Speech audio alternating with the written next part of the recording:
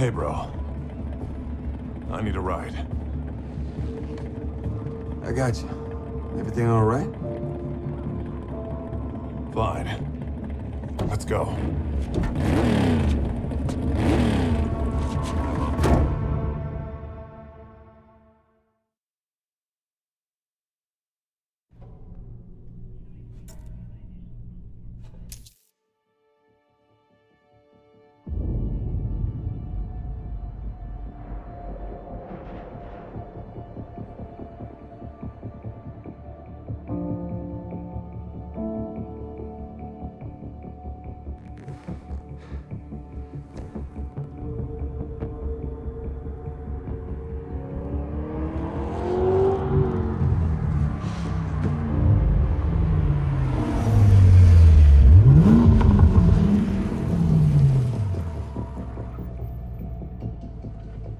This is the guy. Stay low.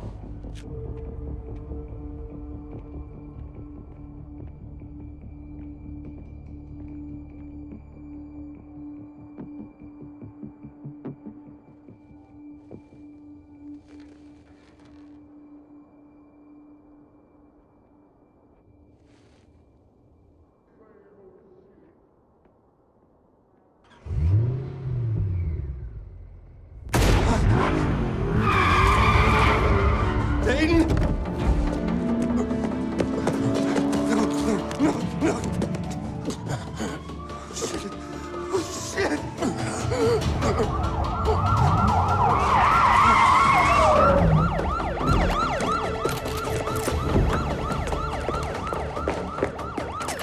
FBI! Hands where I can see him! My brother needs help. He's... What the hell are you doing, man? Help him! He's bleeding out!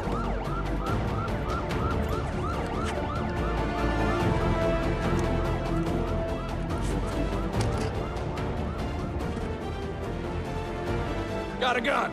Well, that ain't mine! This one's dead. No!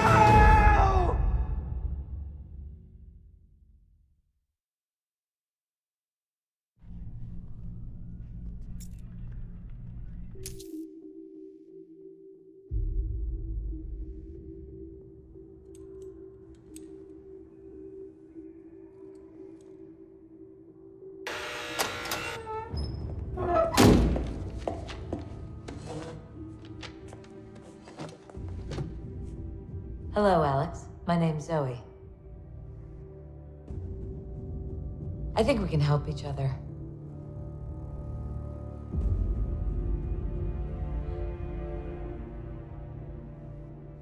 You know these guys, right? Of course you do.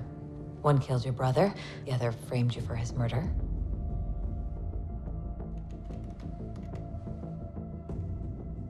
Here's the deal. I want this guy. Special Agent Coburn, he's dirty. All I need is proof. And you want this guy, Dennis Jefferson, AKA Shiv, leader of the 510 Motor Club. I'm in. You've got 8 more years in here. We can wipe that slate clean, clear your name. I said I'm in. Okay, you're hereby working for the Federal Bureau of Investigation. I got nothing against being on the right side of the law. There's a ride in the shop across town. I'll be in touch.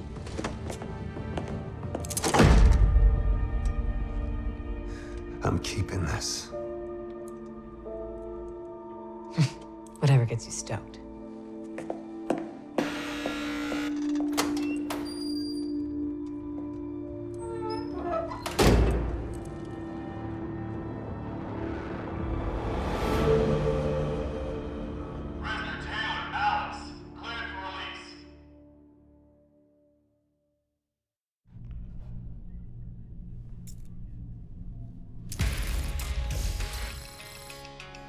The 510 Motor Club.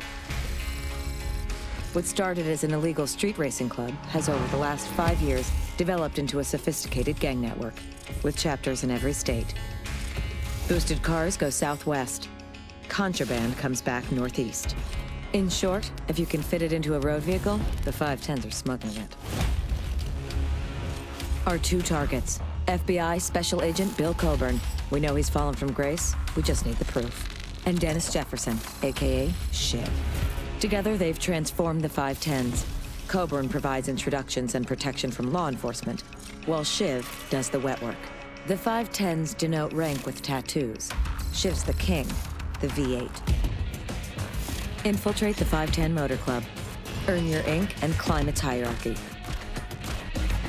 You find the evidence I need to put Coburn away, and we'll take Shiv down with him.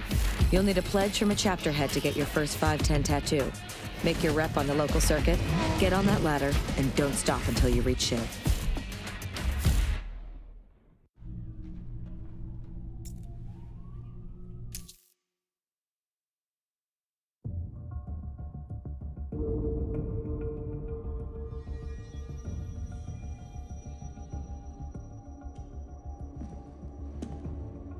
Harry!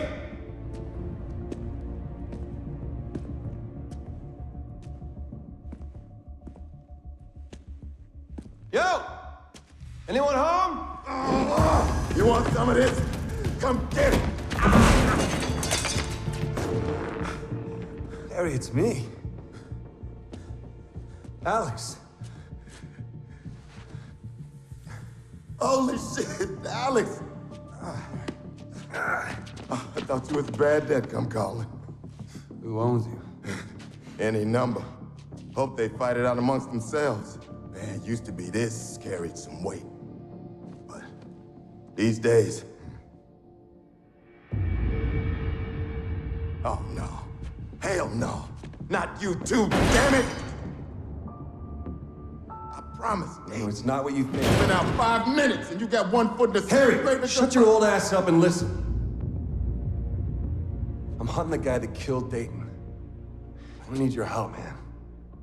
It's gonna be dangerous, and it's gonna be dirty. All I'm offering is vengeance. Nothing more, nothing less.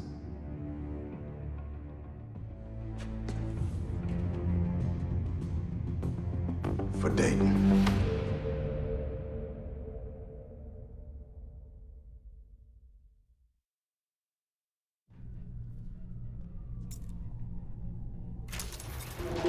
The East Coast is all about cars and cash. High-end rides come in from Europe. Money and other merchandise goes out. The region is run by a cat named Eric Sue. Eric came up with Shiv. They've been tight since Shiv was 13. Always had each other's backs. Problem with Eric is, he's unstable. Sometimes, real unstable. Recently, car shipments have been going missing. Everything points to an inside job. Everyone knows it's Eric, but because he's so tight with Shiv, no one dares accuse him without proof. But 510 royalty only care about getting their slice. So if Eric doesn't come up with the missing money real fast, there's gonna be an internal war. And we all know wars don't stay internal for long. More often than not, civilians get caught in the crossfire. Want to move up the ranks? Help Eric earn back the missing money as fast as you can.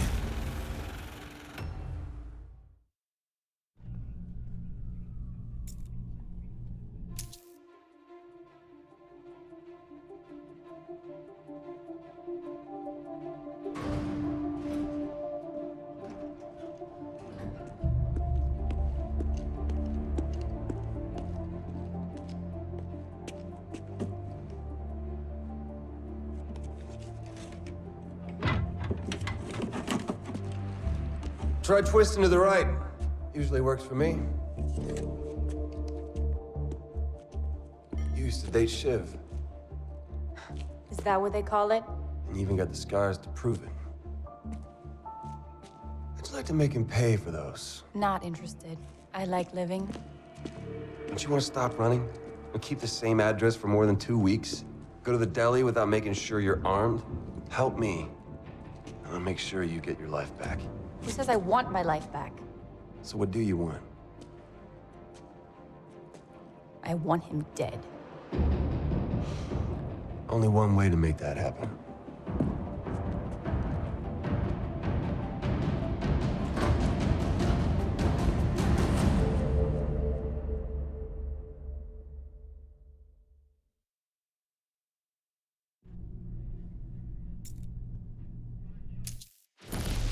The South is no man's land. 510s have been trying to take over for years. A lot of guys have tried, and it didn't end well for them.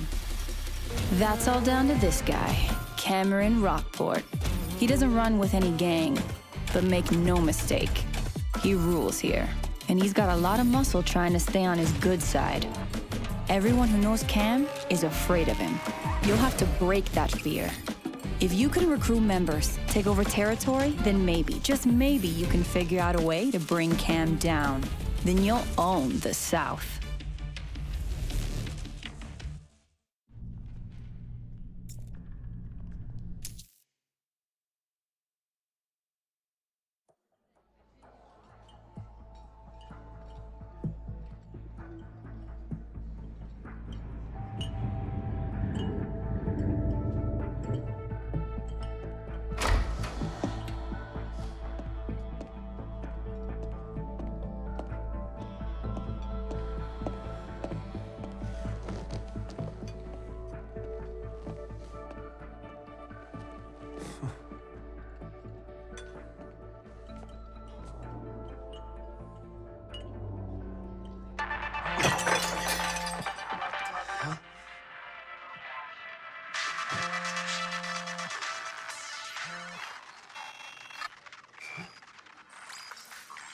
Here's the deal. I'll join your crew if you help me find my missing sister.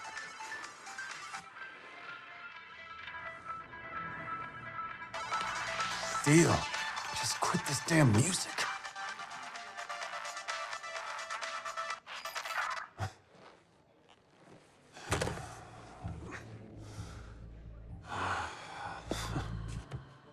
Hi, Alex. I'm Roxor. You can call me Roxanne.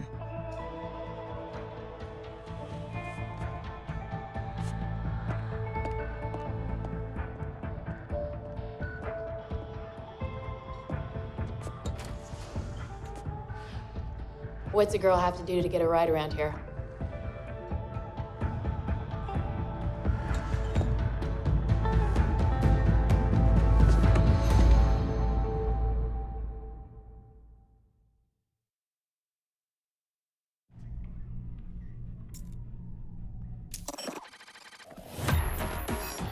The Mountain States can't be bought. When the 510s went national, local cops reported a surge in performance traffic. Every ride they pulled over was trafficking something. All the cash the cops seize gets spent on better equipment. They won't be bribed, and they keep getting stronger. This is killing the 510s. Every dollar the gang makes passes through this territory. Cars going south or contraband going north. It's like the road network is the 510's throat and the cops are stomping on it. Shiv can't fix this problem, but I think we can. Hackers are used to bypassing problems. I hit a roadblock, I just go around it, forge my own route. So that's what we do. If the cops are blocking the roads, we just don't use them. If we get the money flowing through Mountain States, Shiv will make you V6, one of his inner circle. And that's where we want to be.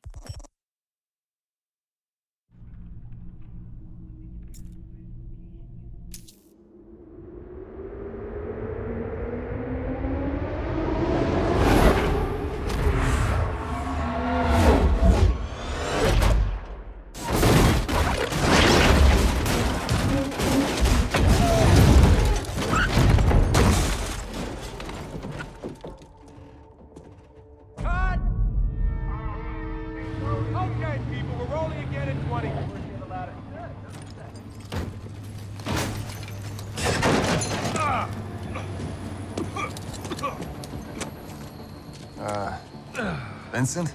Look, kid, I ain't your hero, and this ain't a dream career path. Go train to be a dentist or something. I ain't that guy. Harry recommended you. What's the job? Legit. Law enforcement. Undercover. For real? Straight up. 510s. We're going after Shiv. And it's personal. Harry said you'd understand.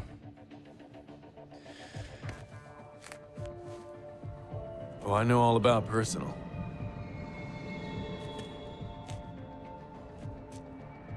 Okay, I'm in. Let's get out of here. I think the director's trying to kill me anyway. Why? What's his problem? He's an asshole. And I hooked up with his wife.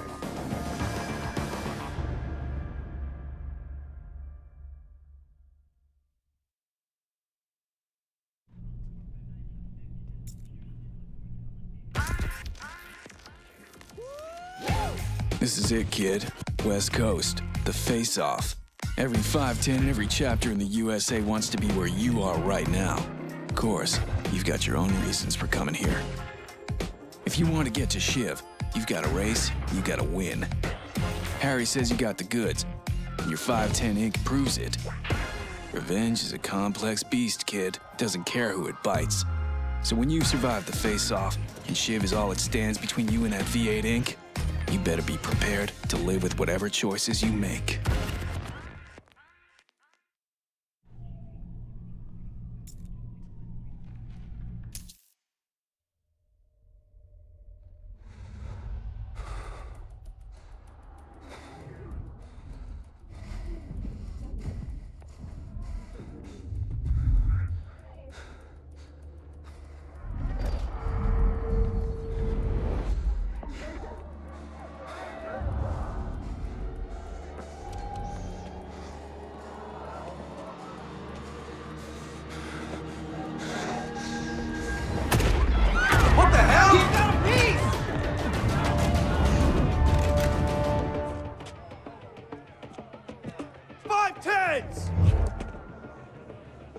Betrayal.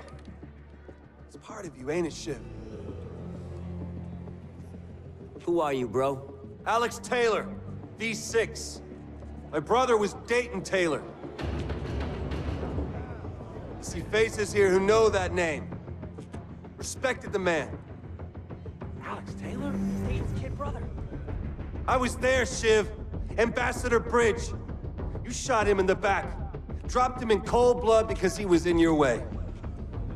That's what you say. But if that's true and all, why don't you pull the trigger?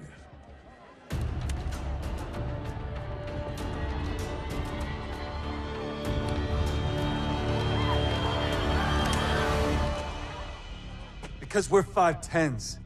We settle things on the road. A V8 should know that. 510s! 510s! You were in my brother's ink, Shiv. And I want it back.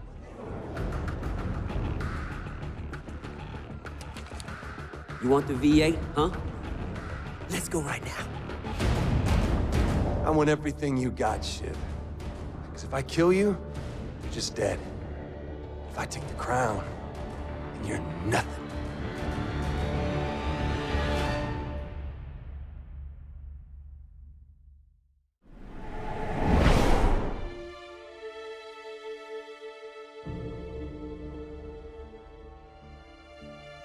The road is my life.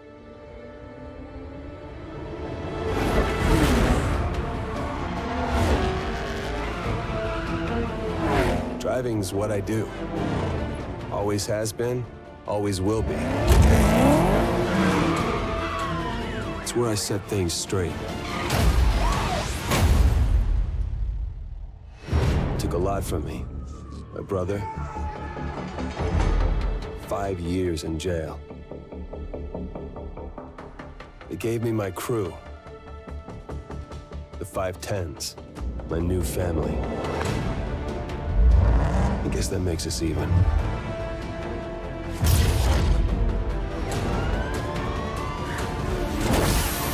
The road is my life. I'll never stop driving. And I'll never drive alone.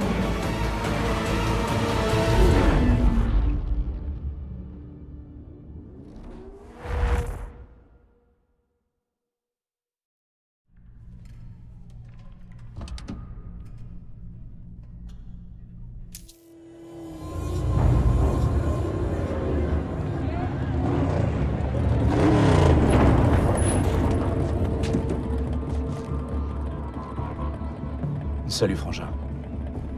Tu me déposes? Pas de souci. Est-ce que tout va bien? Oui. Allons-y.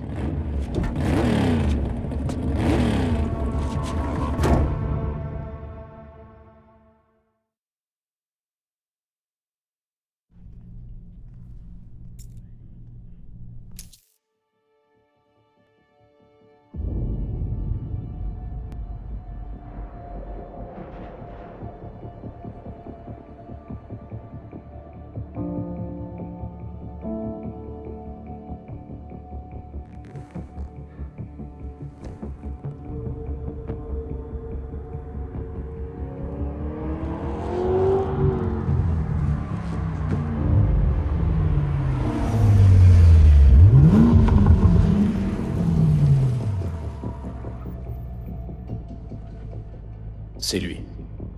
Bouge pas.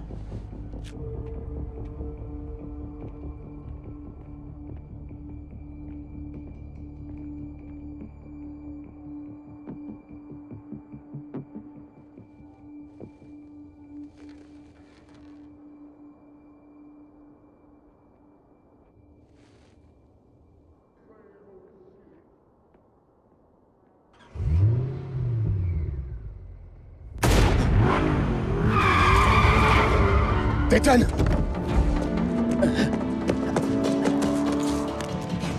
Dayton. Oh, merde!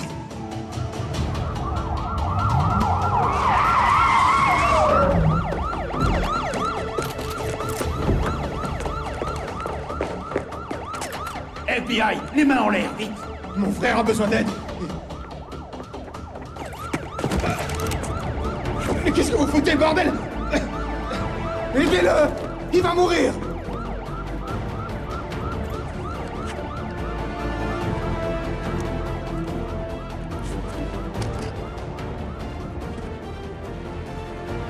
Il y a une arme! C'est pas à moi! Celui-là est cané. Non!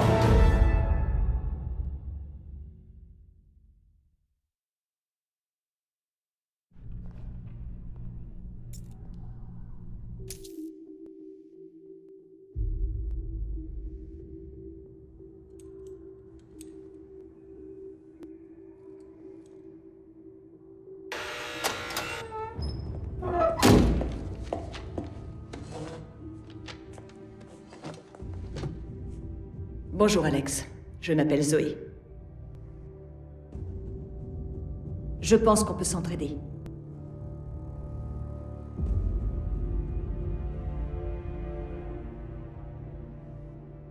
Tu connais ces types?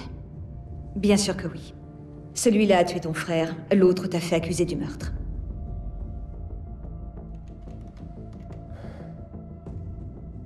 Voilà le deal. Je veux coincer cet homme. L'agent spécial Coburn, c'est un pourri. Mais j'ai besoin de preuves. Toi, tu veux coincer l'autre, Dennis Jefferson, surnommé Shiv, chef du gang des 510. Je marche. Il te reste 8 ans à tirer. On peut remettre les compteurs à zéro, effacer ton casier. J'ai dit, je marche. Ok. À partir de maintenant, tu travailles pour le FBI. Je serai du bon côté de la barrière pour une fois. On t'a préparé une voiture en ville. Je t'appellerai.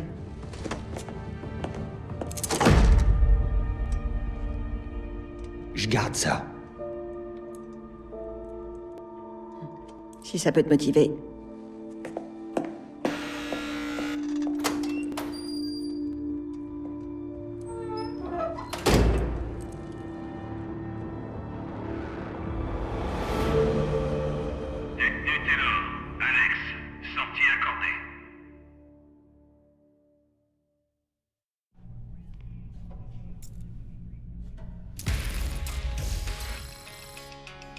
Le 510 Motor Club. Ça a commencé par des courses de rue illégales et en moins de 5 ans, c'est devenu un gang solide et organisé. Avec une filiale dans chaque région. Les voitures volées partent vers le sud-ouest. La contrebande remonte vers le nord-est. En fait, c'est pas compliqué. Les 510 font du trafic avec tout ce qui tient dans une bagnole. Voilà nos cibles. L'agent spécial Bill Coburn du FBI. Nous, on sait qu'il est pourri, mais il va falloir le prouver. Et Dennis Jefferson, alias Shiv. À eux deux, ils ont transformé les 510. Coburn s'occupe de trouver les contacts et tient les flics à l'écart. Et Shiv s'occupe du sale boulot. Les 510 se tatouent leur grade. Shiv est le roi, le V8. Ta mission est d'infiltrer le 510 Motor Club. Gagne ton tatouage et grimpe les échelons. Trouve les preuves dont j'ai besoin pour faire tomber Coburn et Shiv. Tu dois être parrainé par le chef d'une région pour obtenir ton premier tatouage. Gagne son respect sur le circuit local et progresse dans l'organisation pour atteindre Shiv.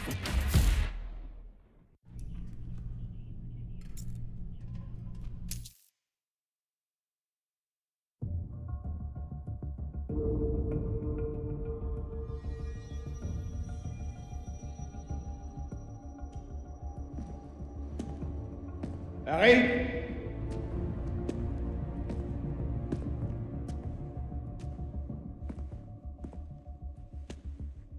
Oh! Y'a quelqu'un? C'est ça que tu cherches, hein? Viens par là-bas. Harry, c'est moi. Alex. Nom de Dieu. Alex. J'ai cru qu'ils venaient pour leur dette. Tu dois du blé? Ah, laisse tomber. S'ils pouvaient s'entretuer pour leur pognon. Ouais, à l'époque, on respectait ce machin. Mais maintenant... Oh non. Bordel, non. Pas toi. Putain. J'avais promis à Dayton. C'est pas ce que tu dis. T'es à peine sorti que tu mets déjà un pied dans la même tombe que ton frère. Ferme-la 2 secondes et écoute. Je poursuis le type qui a tué Dayton. Mais j'ai besoin d'aide. Ça va être dangereux. Et ça va saigner. Tout ce que je veux, c'est me venger. Rien de plus, rien de moins.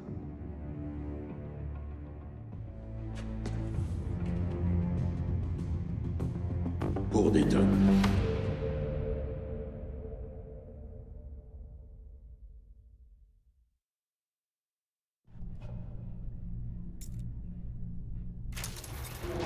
Sur la côte Est, c'est le règne de l'argent et des voitures. Ils font venir de belles bagnoles d'Europe et ils expédient du fric et d'autres marchandises. La zone est contrôlée par un type qui s'appelle Eric Tsu. Eric s'est fait à l'ombre de Shiv. Ils sont copains depuis leurs 13 ans.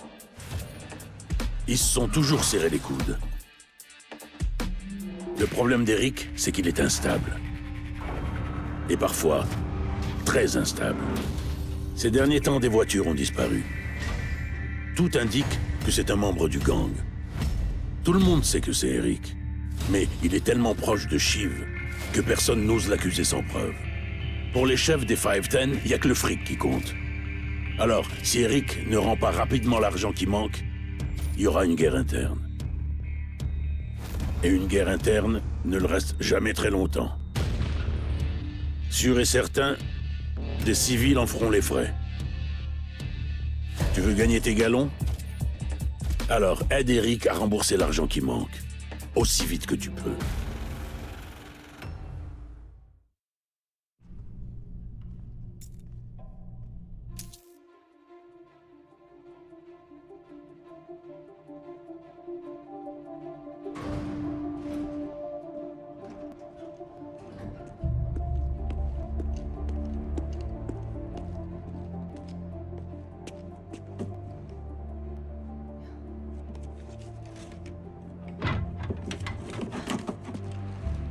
Et c'est en tournant vers la droite. C'est comme ça que je fais. Tu sortais avec Shiv. Si on peut appeler ça comme ça. T'as même les cicatrices qui le prouvent. T'as pas envie de lui faire payer tout ça? Ça m'intéresse pas. Je tiens à ma peau. T'en as pas marre de fuir? De devoir changer d'adresse tous les 15 jours? D'aller faire tes courses avec un flingue? Aide-moi. Et je ferai en sorte que tu retrouves ta vie d'avant. Qui te dit que je veux retrouver ma vie d'avant? Qu'est-ce que tu veux? Je veux qu'il crève. Y a qu'un moyen d'y arriver.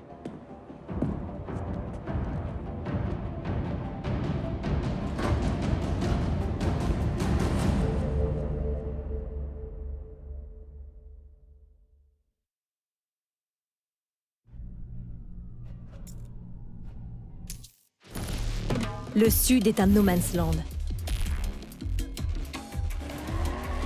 Les 510 tentent de contrôler cette région depuis des années. Beaucoup ont essayé. Et ça s'est mal terminé pour eux. C'est à cause d'un seul type, Cameron Rockport. Cam. Il n'appartient à aucun gang, mais dans le Sud, c'est lui le patron. Et il y a un paquet de types qui cherchent à s'attirer ses faveurs. Tous ceux qui connaissent Cam ont peur de lui. Le recrutement va être difficile. Si tu arrives à rallier des membres et à gagner du territoire, alors peut-être, et seulement peut-être, tu auras une chance de déboulonner Cam. Et là, le Sud sera à toi.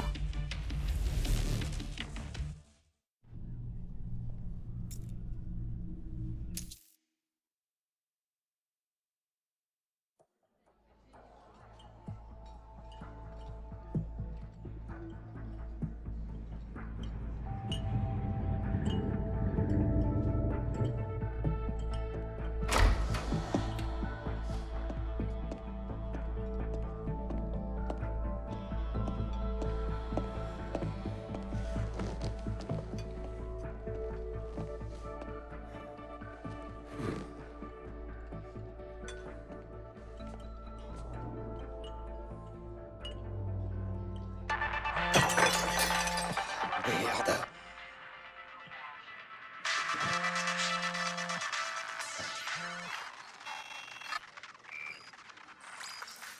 Voilà le deal, je rejoins ton crew si tu m'aides à retrouver ma sœur.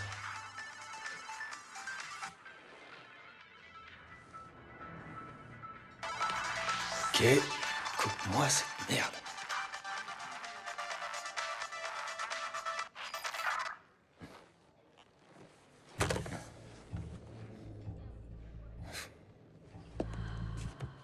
Salut Alex, c'est moi Roxa. Mais tu peux m'appeler Roxanne.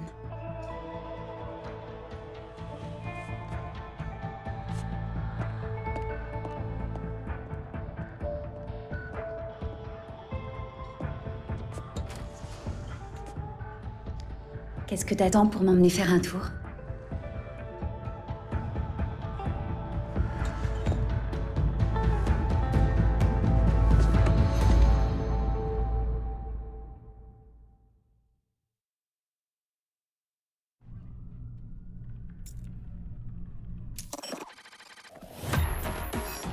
Dans les Rocheuses, on peut acheter personne.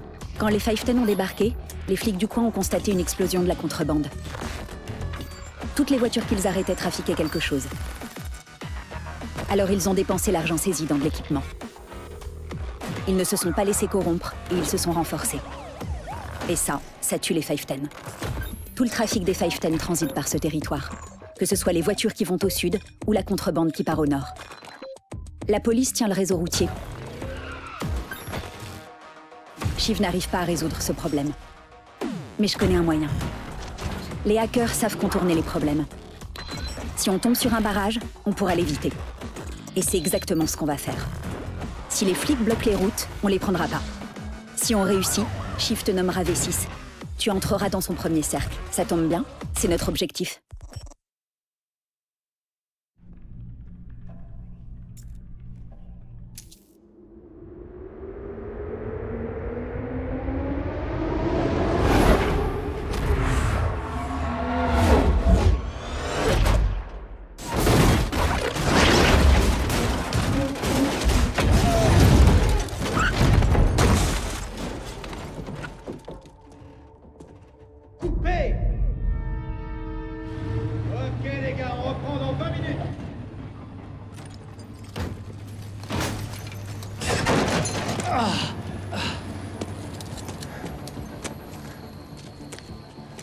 Vincent? Écoute, bonhomme, je suis pas ton héros. C'est vraiment... C'est loin d'être un métier de rêve. Bosse à la fac, fais médecine, je sais pas moi. Non, t'y es pas du tout. Je viens de la part de Harry. C'est quoi le job? Du légal. Infiltration. Pour le FBI. Sans blague. Sans blague. Les 510. On veut coincer Shiv. Et c'est personnel. Harry a dit que tu comprendrais.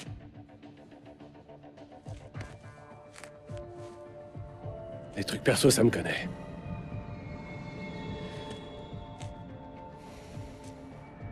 Ok, je marche.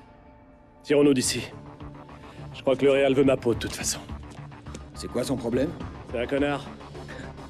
Et puis, je me suis tapé sa femme.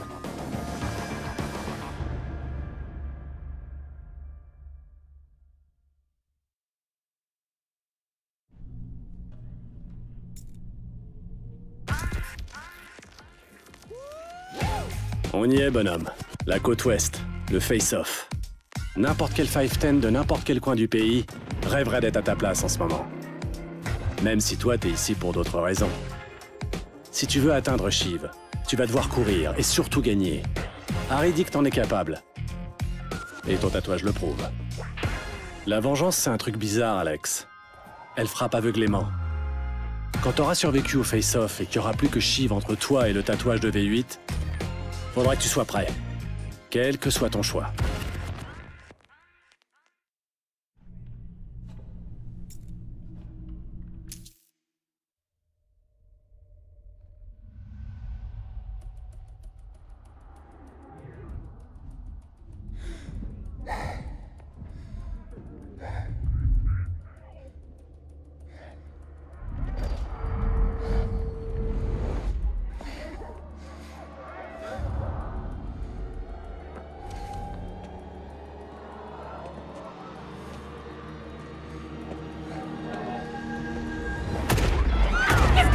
T'as un flingue!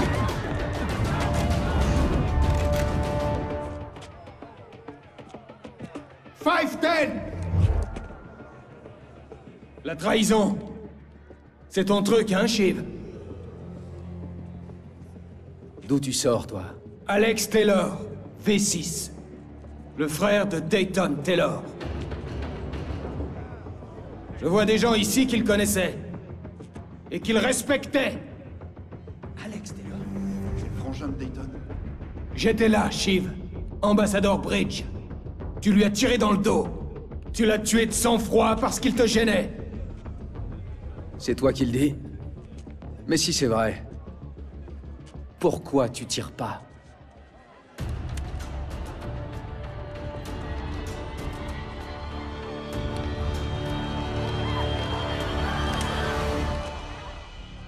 Parce qu'on est les 510. On règle ça sur la route. Un V8 devrait le savoir. 510! 510! T'as le tatouage de mon frangin, Shiv. Et je vais le reprendre.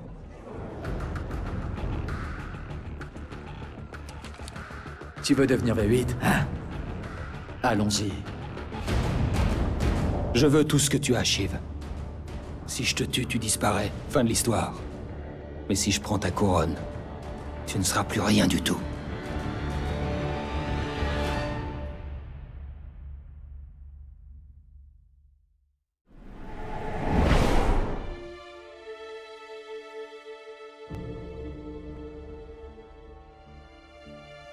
La route, c'est ma vie.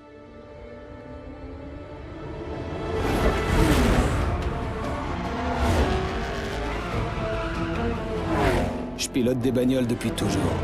Je suis doué pour ça. C'est comme ça que je règle mes comptes. Ça m'a coûté cher. J'ai perdu mon frère. J'ai fait de la tôle. Mais ça m'a donné mon crew. Les 510.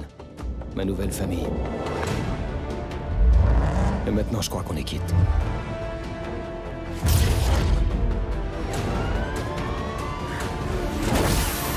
La route, c'est ma vie. Je n'arrêterai jamais de conduire. Et je ne roulerai jamais seul.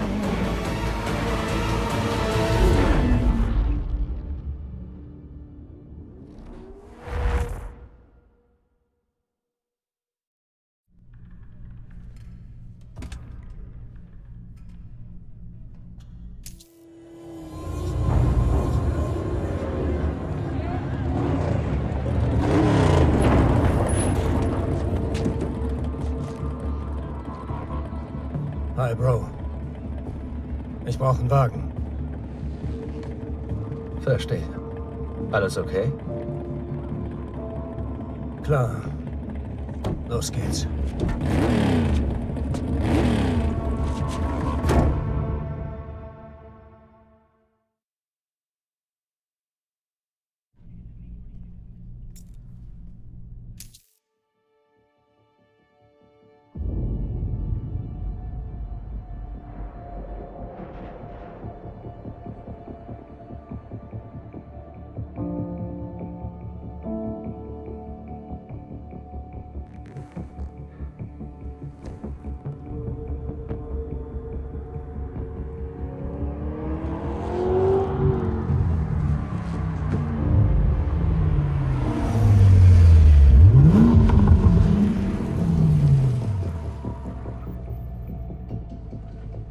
Das ist er. Bis gleich.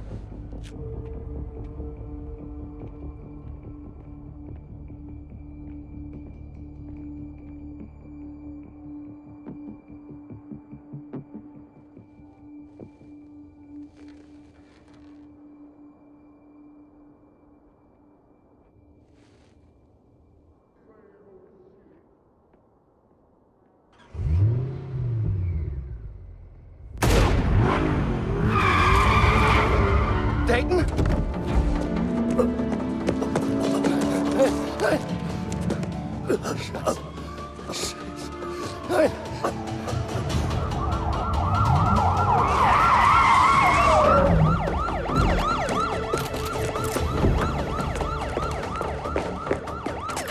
FBI, Hände, wo ich sie sehe! Mein Bruder braucht Hilfe! Was zum Teufel soll das, Mann? Helft ihm! Er verblutet!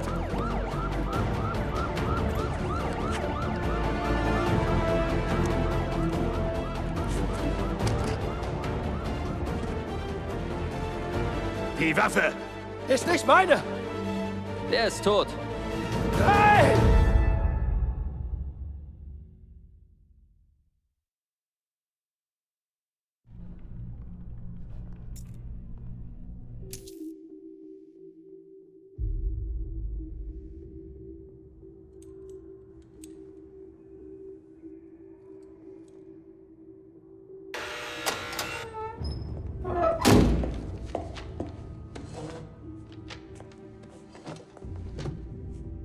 Hallo Alex, ich bin Zoe.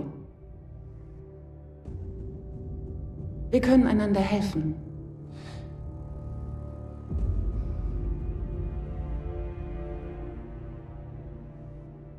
Du kennst sie, oder? Klar tust du das. Der eine killt deinen Bruder, der andere buchtet dich ein.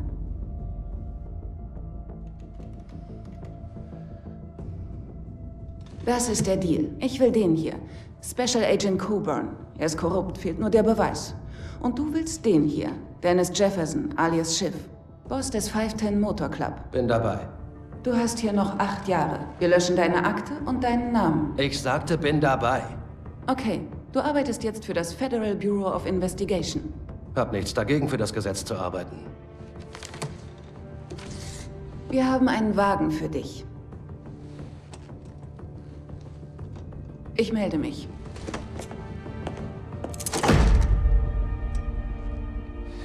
Das behalte ich. Wenn dich das anspornt.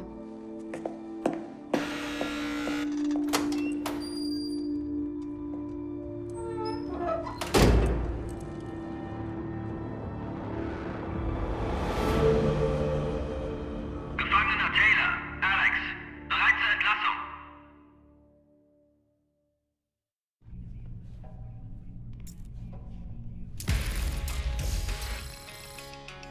Der 510 Motor Club.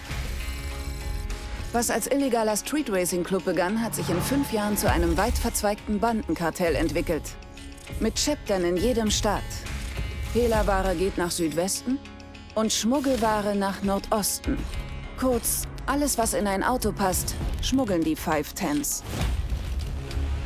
Die beiden Ziele? FBI Special Agent Bill Coburn. Wir wissen, dass er korrupt ist, aber der Beweis fehlt. Und Dennis Jefferson, alias Shiv. Zusammen haben sie die 510s umgekrempelt.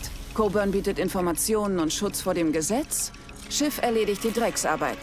Die 510s tätowieren sich ihren Rang. Shiv ist der König. V8. Dein Job? Infiltriere den 510 Motor Club. Verdiene dir dein Tattoo und steige auf. Finde den Beweis gegen Coburn und wir packen Shiv gleich mit ein.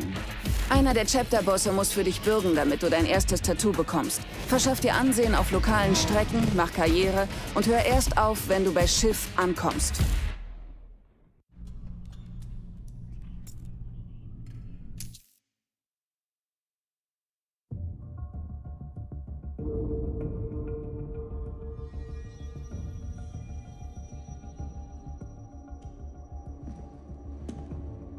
Harry?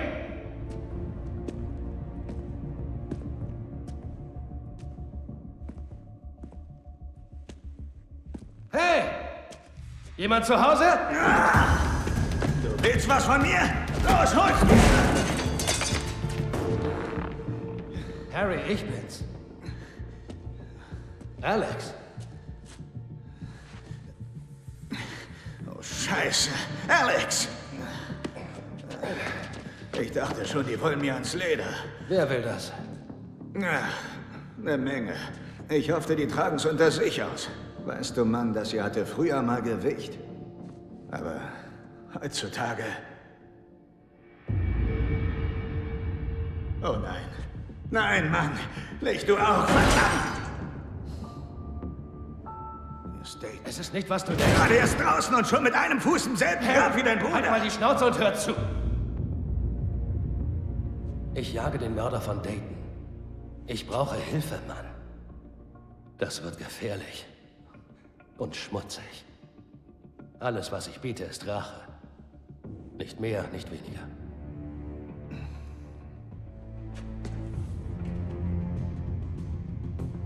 Für Dayton.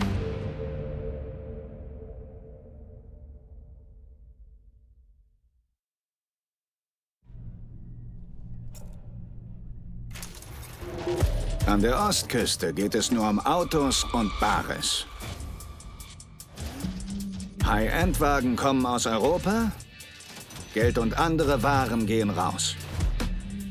Ein gewisser Eric Zu kontrolliert die Region. Eric ist mit Shiv aufgewachsen. Sie sind zusammen seit Shiv 13 war. Einer deckt den anderen. Das Problem mit Eric, er ist Psycho. Manchmal richtig Psycho. Vor kurzem sind Fahrzeuglieferungen verloren gegangen. Alles deutet auf einen Insider. Jeder weiß, es ist Eric. Aber da er so dicke mit Shiv ist, will ihn keiner ohne Beweis beschuldigen. Aber die 510 Oberin interessiert nur ihr Anteil. Wenn Eric also nicht bald das fehlende Geld rausrückt, wird es einen internen Krieg geben.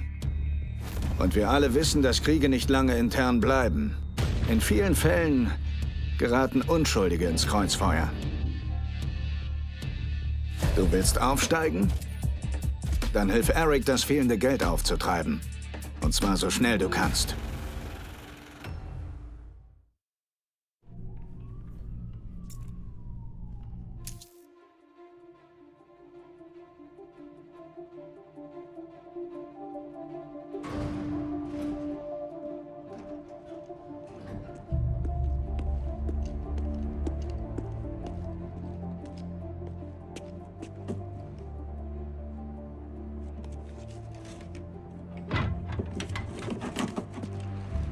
Dreh mal nach rechts. Bei mir funktioniert das. Du hattest mal was mit Shiv. So nennen die das also? Du hast sogar Narben als Beweis. Was, wenn er dafür zahlen müsste? Kein Interesse. Ich will leben. Willst du immer weglaufen? Alle 2 Wochen die Adresse wechseln? Nie ohne Waffe in den Supermarkt gehen? Hilf mir. Und du bekommst dein Leben zurück. Wer sagt, dass ich das will? Was willst du sonst? Ich will ihn tot. Dann gibt's nur eine Möglichkeit.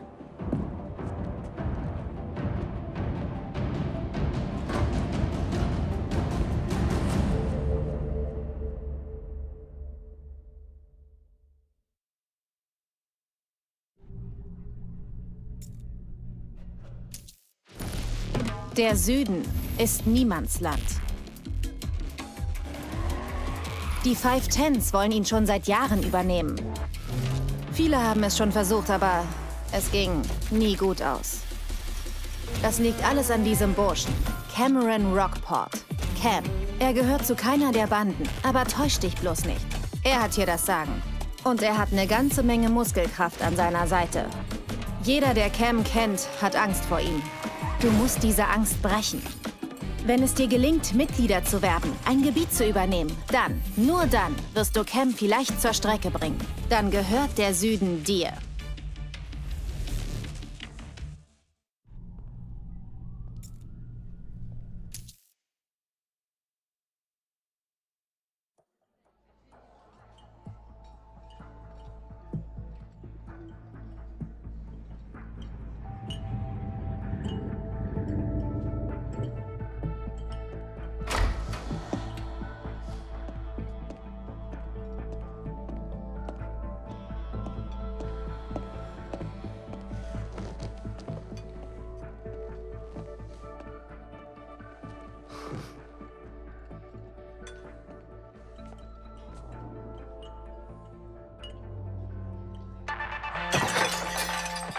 Was denn jetzt?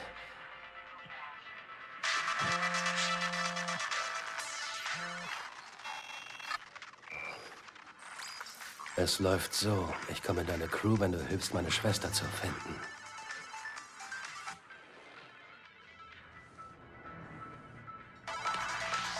Okay. Hey, mach die scheiß Musik aus.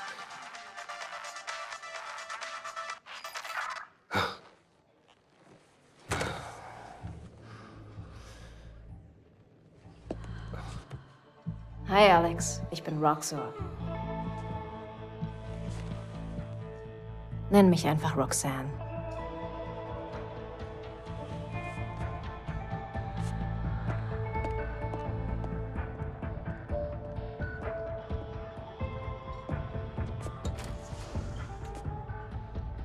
Was muss man hier für eine Mitfahrgelegenheit tun?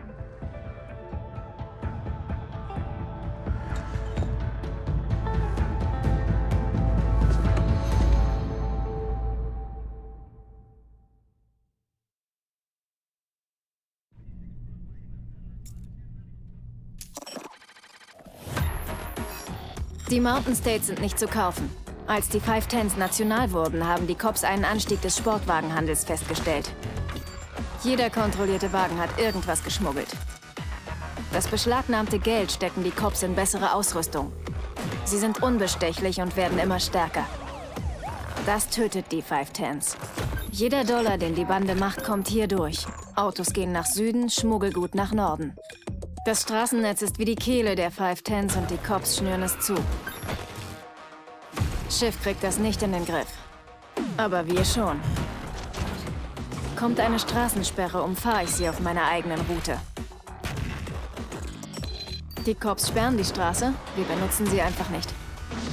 Bekommen wir das Geld, das durch die Mountain States fließt, macht dich Shiv zum V6 in seinem inneren Kreis. Und da wollen wir hin.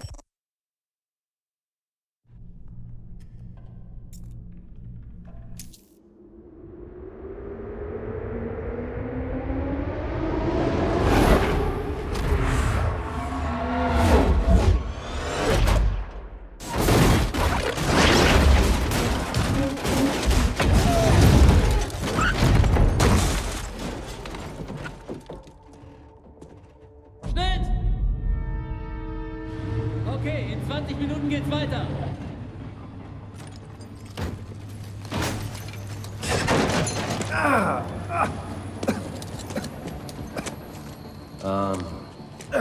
Vincent? Hör mal, ich bin kein Held und das ist kein Traumberuf. Ich wär Zahnarzt oder sowas. Darum geht's nicht. Harry hat dich empfohlen. Und worum geht's? Legal. Polizeieinsatz. Undercover. Im Ernst? Kein Scheiß. 510s. Wir holen uns Shiv. Ist was Persönliches. Harry meinte, du verstehst das. Mit persönlich kenne ich mich aus.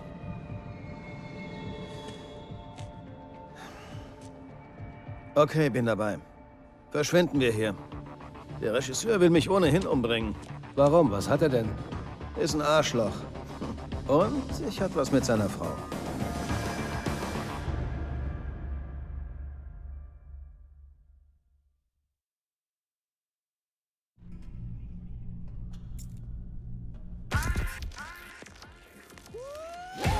Das ist es, Junge. Die Westküste, das Face-Off. Jeder 510 in jeder Stadt der USA möchte jetzt an deiner Stelle sein. Natürlich hast du deine eigenen Gründe, hier zu sein. Wenn du zu Shiv willst, musst du fahren und gewinnen. Harry sagt, dass du es kannst. Und dein Tattoo beweist das. Rache ist eine heikle Sache, Junge. Ihr ist es egal, wen sie trifft. Wenn du das Face-Off überstanden hast und nur noch Shiv zwischen dir und dem V8-Tattoo steht, musst du bereit sein, mit den Folgen deiner Wahl zu leben.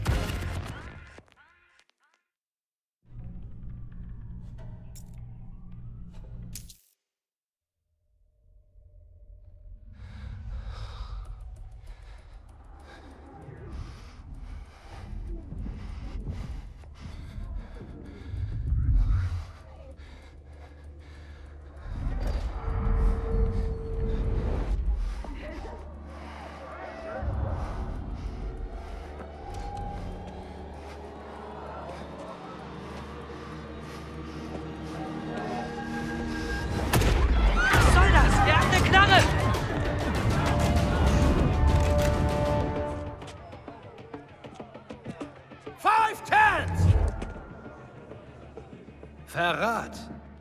Ist Teil von dir, oder, Shiv? Wer bist du, Bro? Alex Taylor, V6. Mein Bruder war Dayton Taylor. Die sind Gesichter, die wissen, wer er war. Ihn respektierten. Alex Taylor? Daytons kleiner Bruder. Ich war da, Shiv. Ambassador Bridge. Du hast ihn erschossen. Eiskalt abgeknallt, weil er dir im Weg war. Das sagst du. Aber wenn es wahr ist, warum drückst du nicht ab?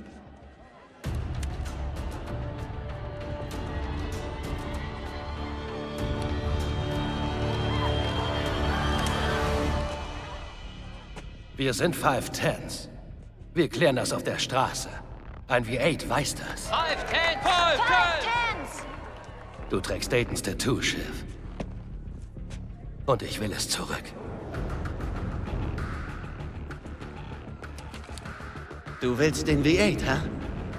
Legen wir los. Ich will alles, was du hast, Shiv.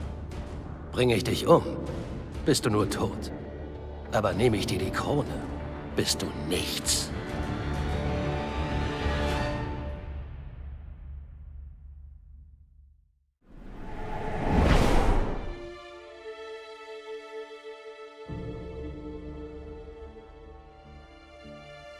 Die Straße ist mein Leben.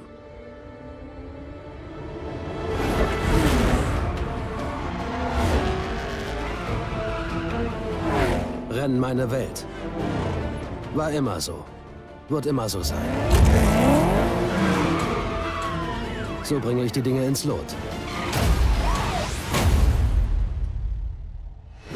Es hat mich viel gekostet. Mein Bruder? 5 Jahre Knast. Aber ich bekam eine Crew. Die 510s. Meine neue Familie. Das gleicht es wohl aus.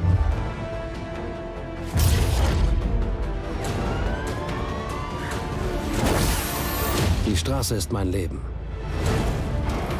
Ich fahre weiter. Und ich bin nie allein.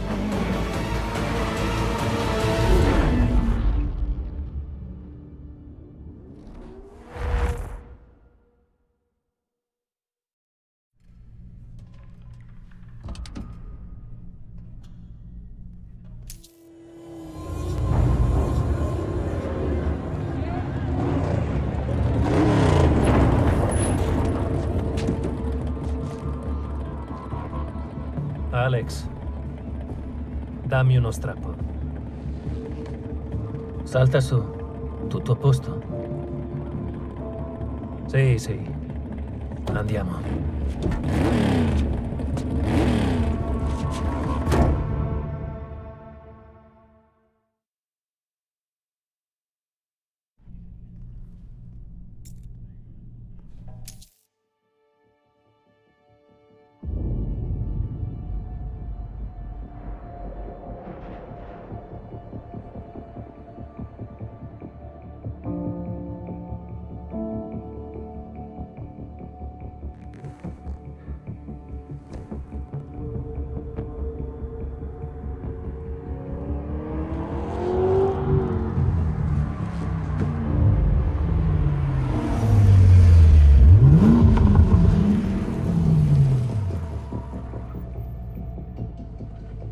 Ok, quello è lui.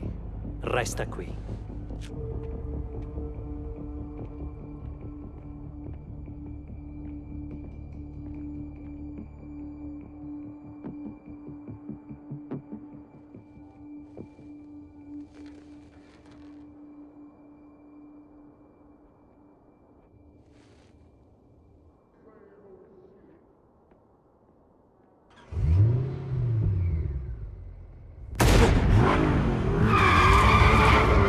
Dayton!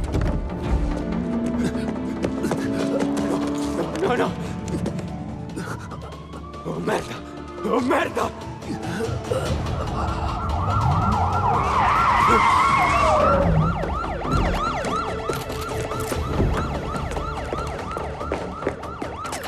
FBI! Mani bene in vista! Ho bisogno d'aiuto! Sta... Cosa? Che diavolo stai facendo? Fermi! Perde molto sangue!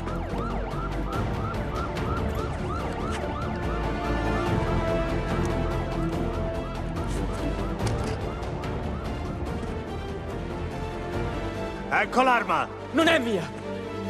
Questo è morto! No!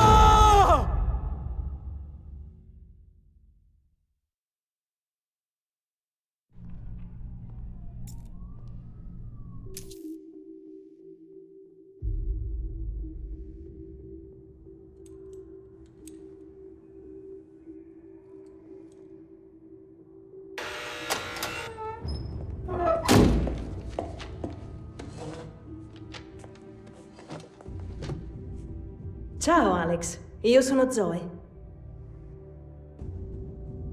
Possiamo aiutarci a vicenda.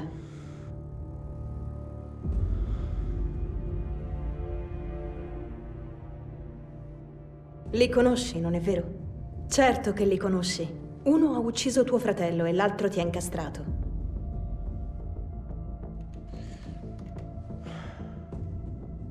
Il patto è questo, voglio lui. L'agente speciale Coburn è corrotto. Mi servono le prove. Tu invece vuoi l'altro, Dennis Jefferson, alias Shiv, leader del 510 Motor Club. Va bene. Ok, hai altri 8 anni. Ripuliremo la tua fedina, il tuo nome. Ho detto che va bene. Bene. Da adesso lavori per il Federal Bureau of Investigation. Non ho problemi a stare dalla parte della legge. In questo garage troverai un'auto. Ci sentiamo.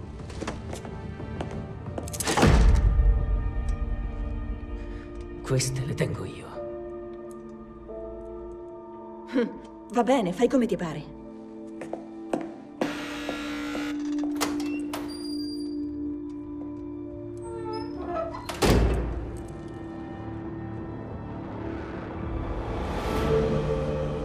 Detenuto Taylor, Alex, sei libero di andare.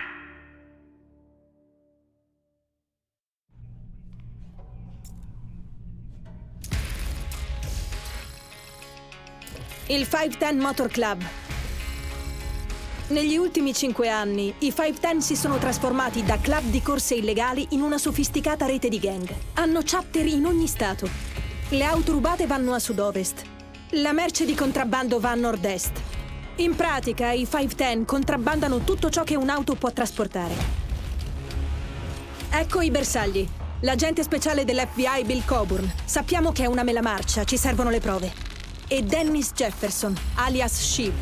Insieme hanno trasformato i 510. Coburn gestisce i contatti e li protegge dalla legge, mentre Shiv fa il lavoro sporco. I 510 usano i tatuaggi come gradi. Shiv è il re, il V8. Il tuo compito? Infiltrati nei 510 Motor Club, guadagnati i tatuaggi e scala la gerarchia. Trova le prove per sbattere Coburn in galera e Shiv lo seguirà a ruota. Per avere il tuo primo tatuaggio dei 510, qualcuno deve garantire per te. Fatti una reputazione nella zona. Continua a salire di grado e non fermarti prima di arrivare a Shiv.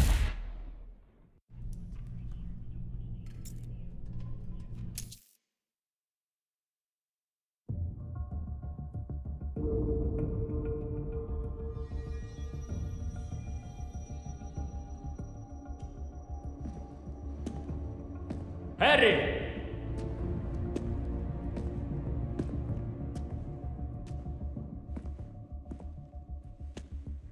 Ehi! Non c'è nessuno? No! Puoi prenderne un po'! Fatti sotto! Harry, sono io. Alex. Oh, merda! Alex! Pensavo fosse qualcuno a cui devo soldi. E chi sarebbe? Sono veramente tanti. Speravo si sarebbero fatti fuori tra di loro. Ragazzi, un tempo questo voleva dire molto. Però, di questi tempi... Oh no! Diavolo! Non anche tu, merda! Avevo promesso a Dayton. No, non è come sempre. Sei fuori da 5 minuti e hai già un piede nella stessa fossa di tuo fratello. Boccaccia e ascolta. Voglio quello che ha ucciso Dayton. Mi serve il tuo aiuto. Sarà rischioso e poco pulito. Quello che ti offro è vendetta. Niente di più, niente di meno.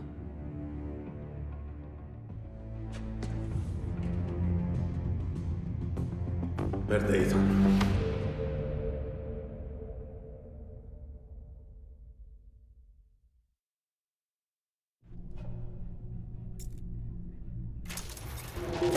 Nell'East Coast contano solo auto e soldi. Dall'Europa arrivano auto di lusso, mentre soldi e merci ripartono. Tutta l'area è gestita da un tale di nome Eric Chu. Eric è cresciuto con Shiv. Sono amici da quando Shiv aveva 13 anni. Si sono sempre coperti a vicenda. E il problema è che Eric è schizzato. A volte molto schizzato. Ultimamente sono spariti alcuni carichi. Tutto sembra indicare che ci sia una talpa. Sanno tutti che è Eric, ma visto che è tanto amico di Shiv, nessuno si azzarda ad accusarlo senza prove. Ma ai capi dei 510 interessano solo i soldi. Perciò, se Eric non tira fuori alla svelta i soldi mancanti, scoppierà una guerra interna. E sappiamo tutti che le guerre restano interne per poco. Di norma ci vanno sempre di mezzo persone innocenti. Vuoi salire di grado? Aiuta Eric a guadagnare i soldi mancanti, più in fretta che puoi.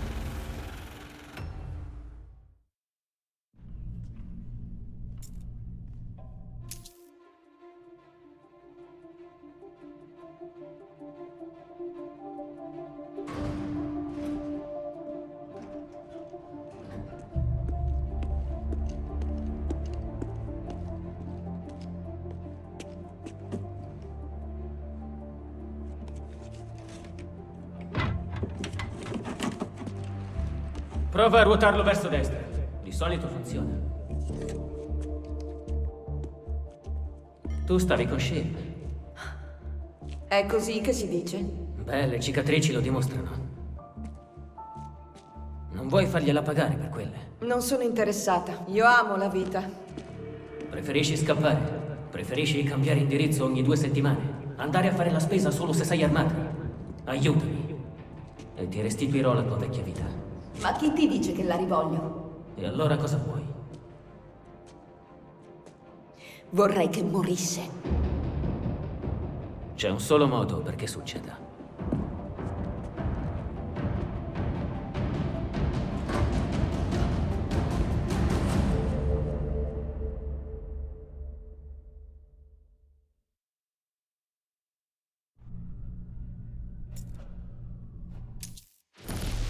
Gli stati del sud sono terra di nessuno. Sono anni che i 510 cercano di conquistarli. Ci hanno provato in molti e non è mai finita bene. Tutto ruota intorno a Cameron Rockport. Non fa parte di nessuna gang, ma non farti ingannare. Comanda lui. E c'è parecchia gente che non vuole farselo nemico. Chi conosce Cam lo teme. Dovrai sconfiggere questa paura. Se riesci a reclutare membri e a conquistare la zona, allora forse troverai un modo per eliminare Cam. E gli stati del sud saranno tuoi.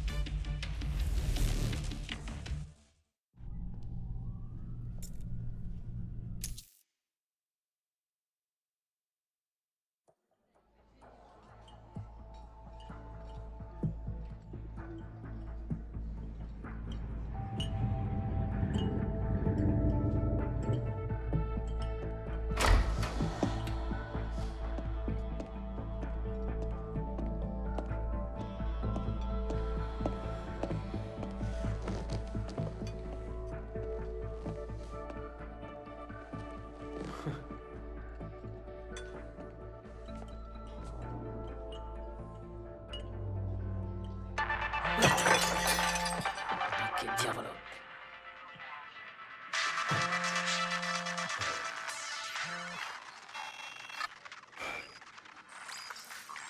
Ecco il patto. Mi unisco alla tua crew se mi aiuti a trovare mia sorella.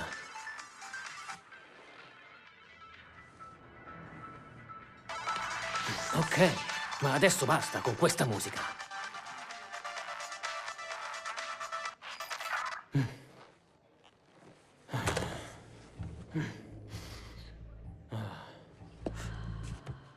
Ciao Alex, sono Roxor. Ma puoi chiamarmi Roxanne.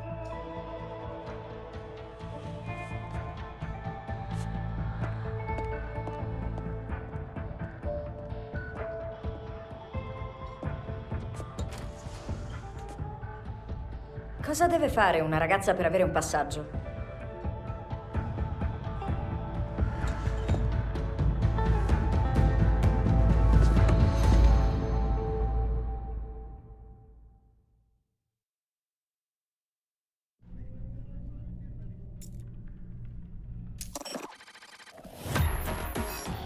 Non puoi comprare i Mountain States. Quando i 510 si sono espansi, la polizia ha segnalato un aumento di auto elaborate.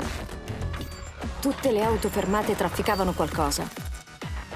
Usano i soldi confiscati per comprare attrezzature migliori.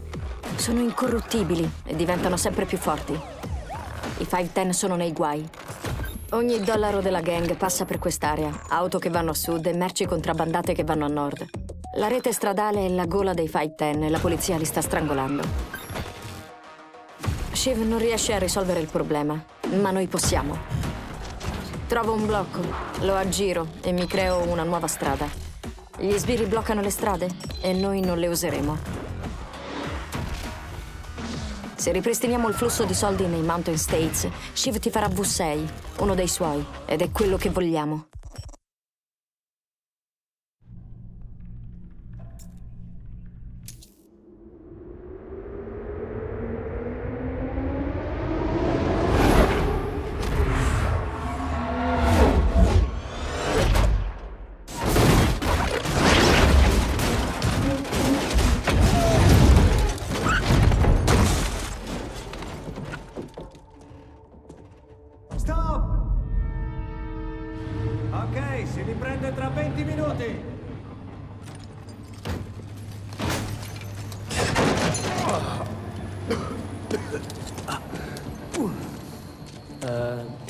Vincent?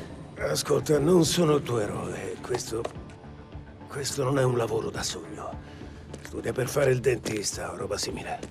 No, non hai capito. Mi ha mandato Harry. Parlami del lavoro. Pulito. Stiamo con l'FBI. Sotto copertura. Ma davvero? Dico davvero. 510. Il nostro bersaglio è Shiv. È un fatto personale. Harry diceva che avresti capito. Adoro i fatti personali.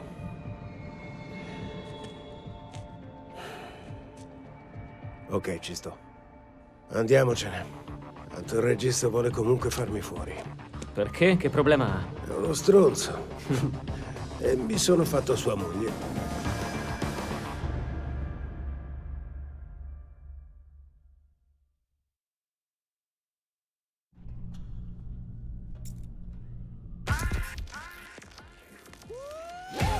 Ci siamo. La West Coast, la Face Off.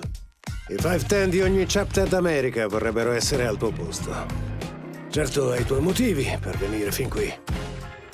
Se vuoi arrivare a Shiv, devi correre e vincere. Harry dice che hai le carte in regola, i tatuaggi dei 510 lo dimostrano. La vendetta è una brutta bestia, azzanna tutti senza distinzione. Una volta sopravvissuto alla face-off, Shiv sarà l'unica cosa a separarti dal grado di vuoto e farai meglio a essere pronto ad affrontare le conseguenze delle tue scelte.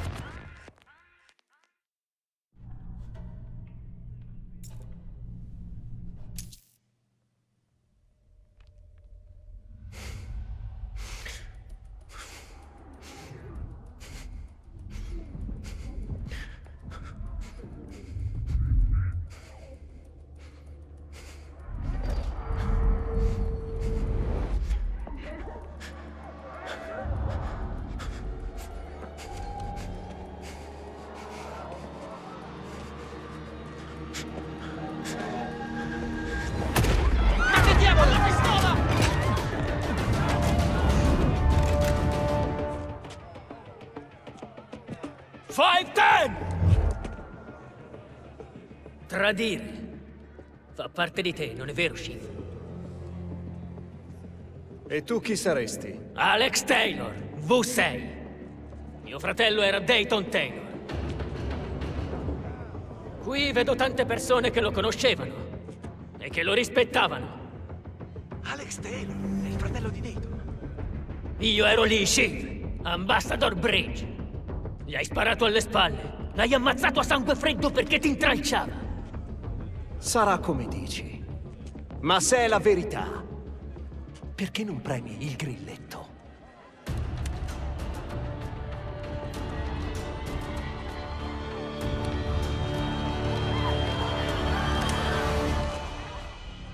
Perché siamo 510. Sistemiamo le cose sulla strada. Un vuoto lo sa bene. Porti la corona di mio fratello. E la rivoglio. Vuoi essere un vuoto, eh? Corriamo subito. Voglio tutto quello che hai, Shiv. Perché da morto non mi servi. Ma se mi prendo il titolo, non sei nessuno.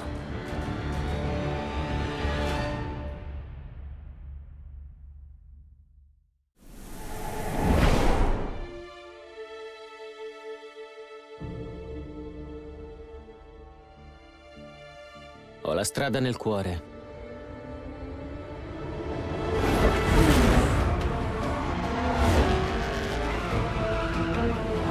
E le corse nel sangue. E sarà sempre così. Al volante tutto mi è chiaro.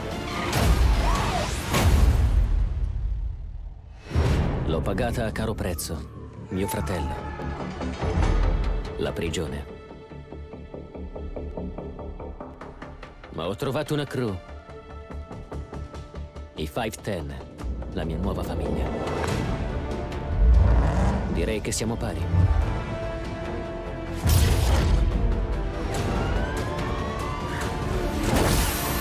La strada è la mia vita. Non mi fermerò mai. E non sarò mai solo.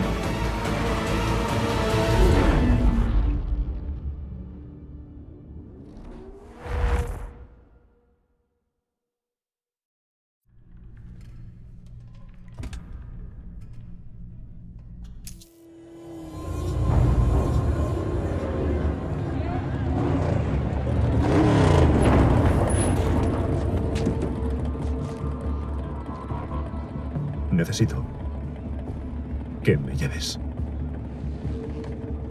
Claro. ¿Todo bien? Sí, claro. Vámonos.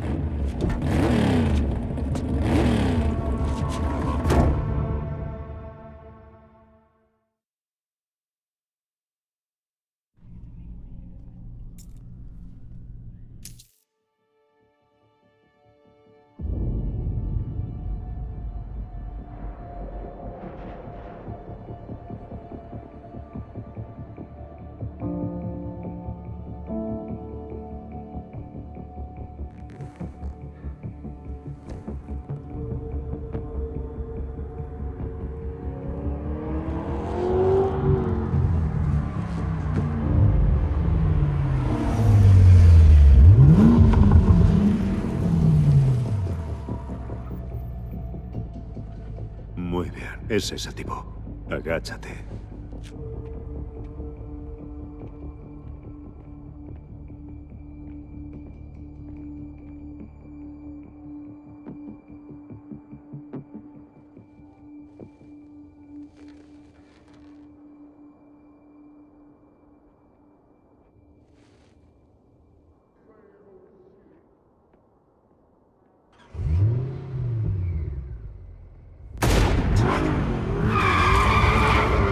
¡Dayton! ¡Dios! ¡No! ¡Mierda! ¡Mierda!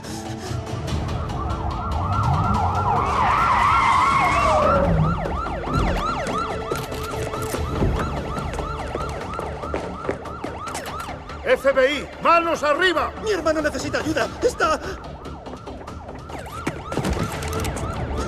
¿Pero qué haces? ¡Ayudadme! ¡Se va a desangrar!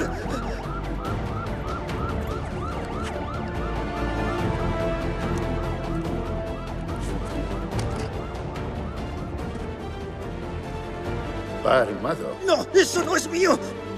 Este está muerto. ¡Dios! ¡No!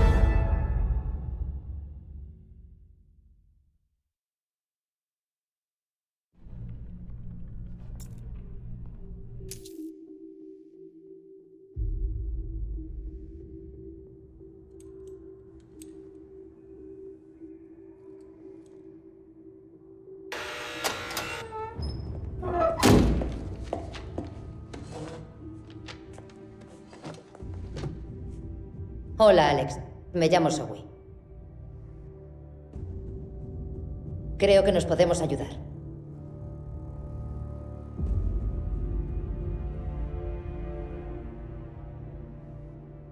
Los conoces, ¿verdad? Claro que sí. Uno mató a tu hermano y el otro te culpó de ello.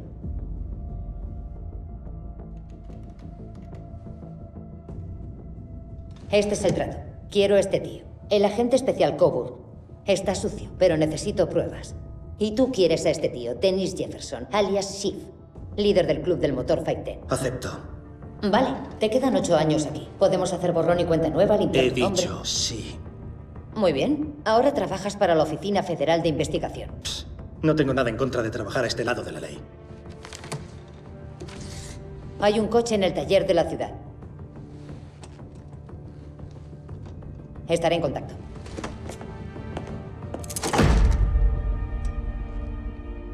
Me quedo con esto. Lo que te haga más feliz.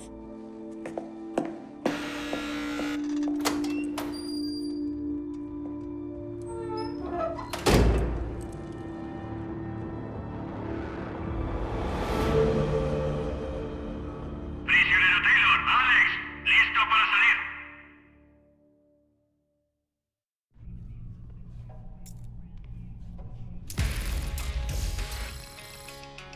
Club del Motor 510. Lo que empezó como un club de carreras ilegales se ha convertido en los últimos 5 años en una sofisticada red criminal, con capítulos en cada estado. Coches tuneados al suroeste. El contrabando llega del noreste. Resumiendo, los 510s hacen contrabando con lo que quepa en un coche. Nuestros objetivos. Agente Bill Coburn, FBI. Sabemos que está sucio, pero necesitamos pruebas. Y Dennis Jefferson, alias Shiv. Juntos han transformado a los 510s. Coburn proporciona contactos y protección de la policía, mientras Shiv hace el trabajo sucio. Los 510s marcan sus rangos con tatuajes. Shiv es el rey, el V8. Tu trabajo, entrar en el club del motor 510, ganarte tu tinta, subir en su jerarquía, encontrar pruebas para encerrar a Coburn y arrastrar a Shiv con él. Necesitas que un jefe de capítulo te recomiende para tu primer tatuaje. Hazte un nombre en el circuito local, escala puestos y no pares hasta llegar a Shiv.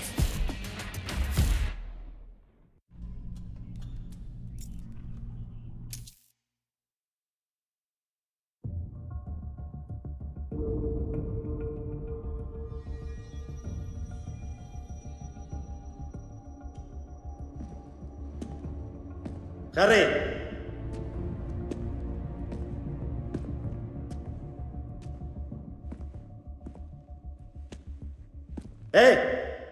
¿Alguien en casa? ¿Quieres un poco? Ven a por ello. ¡Harry! ¡Vamos, tío! ¡Soy yo! ¡Alex! ¡La leche! ¡Alex! ¡Eh! Creí que eras alguien a quien debo pasta. Y debes, A todo el mundo. Esperaba que se pelearan entre ellos. Antes esto tenía importancia. Pero, en estos días... ¡Ah, no, no! ¡Tú también no! Se lo prometí a Dayton. No es lo que crees. No llevas fuera ni 5 minutos y ya tienes un pie en la misma tumba que tu cierra hermano. el puto pico y escucha. Voy a cazar al que mató a Dayton. Pero necesitaré tu ayuda. Va a ser peligroso y también sucio. Todo lo que puedo ofrecerte es venganza. Ni más ni menos.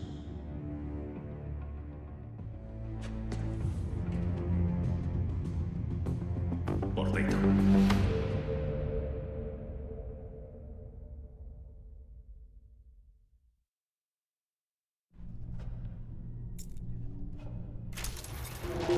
En la costa este todo es coches y pasta. Los coches de lujo llegan de Europa. El dinero y otras mercancías salen. La región la dirige un tipo llamado Eric Su. Eric llegó con Shiv. Han sido amigos desde los 13 años. Siempre se han guardado las espaldas. El problema es que Eric es inestable. Algunas veces muy inestable. Recientemente se han perdido envíos de coches. Todo apunta a un trabajo desde dentro. Todos saben que fue Eric, pero como es íntimo de Shiv, nadie se atreve a acusarlo sin tener pruebas. Pero la realeza de los 510 solo quiere sacar tajada. Así que si Eric no devuelve el dinero que falta enseguida, va a estallar una guerra interna. Y sabemos que las guerras no son internas. No por mucho tiempo. Los civiles mueren en el fuego cruzado. ¿Quieres subir de rango? Ayuda a Eric a recuperar el dinero. Y hazlo rápido.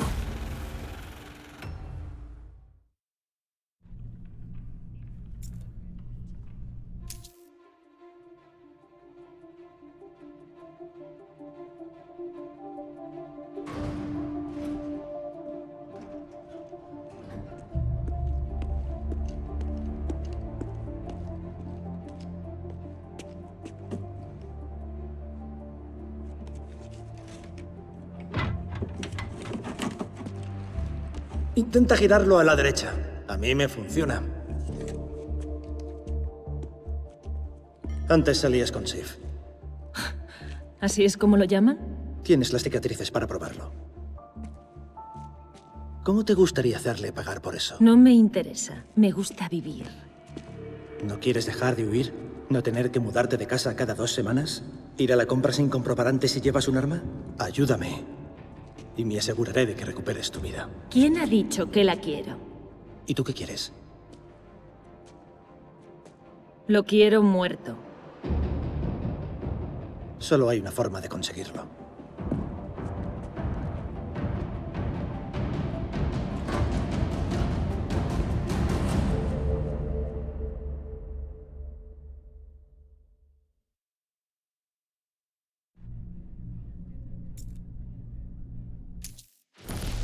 El sur es tierra de nadie. Los 510s han querido ocuparlo desde hace años.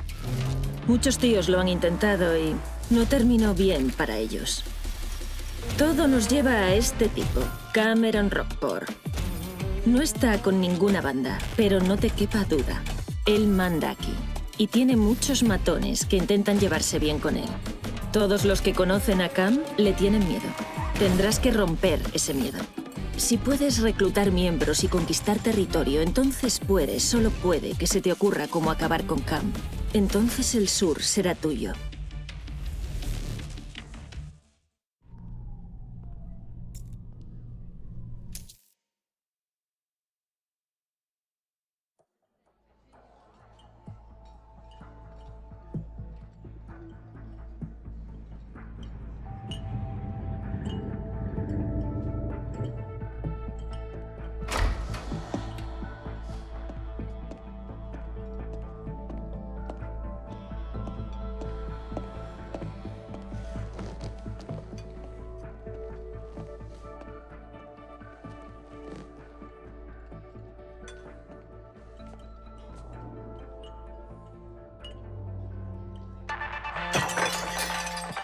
¿Qué coño?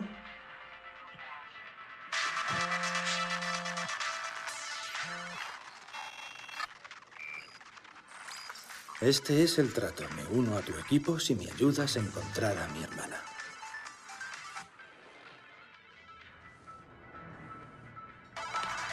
Hecho. Pero quita la maldita música.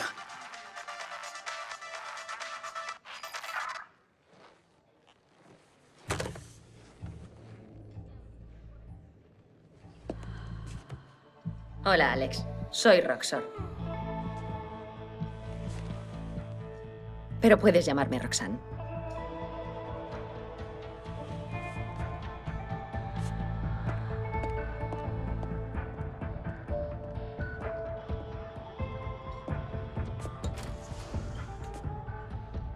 ¿Qué tiene que hacer una chica para que la lleven?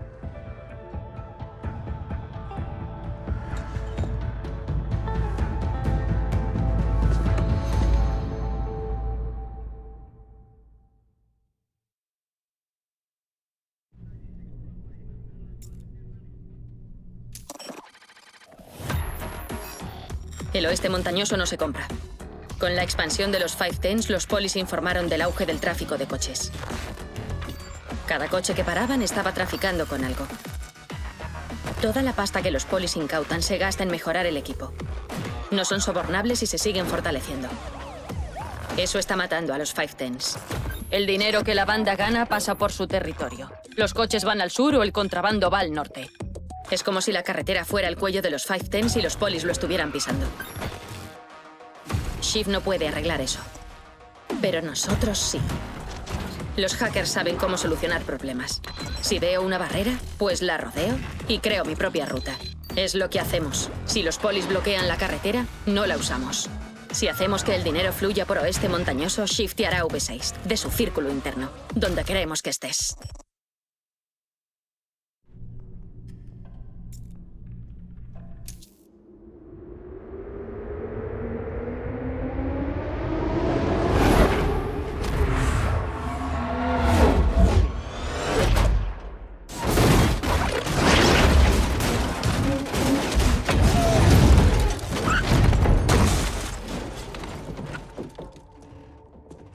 ¡Corten! Vale, gente, rodamos en 20 minutos.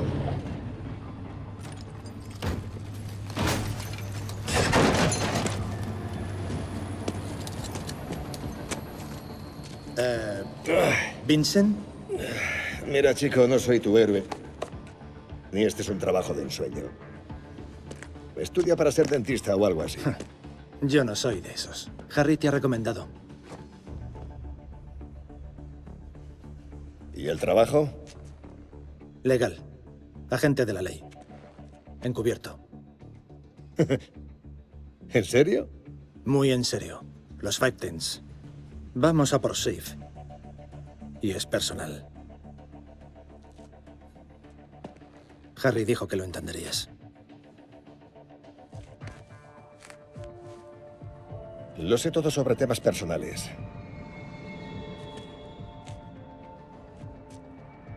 Vale, me apunto. Salgamos de aquí. Creo que el director intenta matarme. ¿Por qué? ¿Qué problema tiene? Es un gilipollas. Y me ha acostado con su mujer.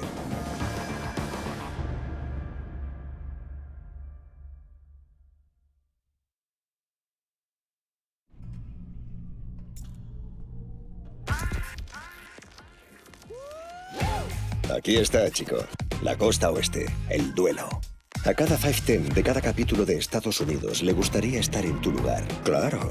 Tienes tus propias razones para venir aquí. Si quieres coger a Shiv, tienes que correr y tienes que ganar.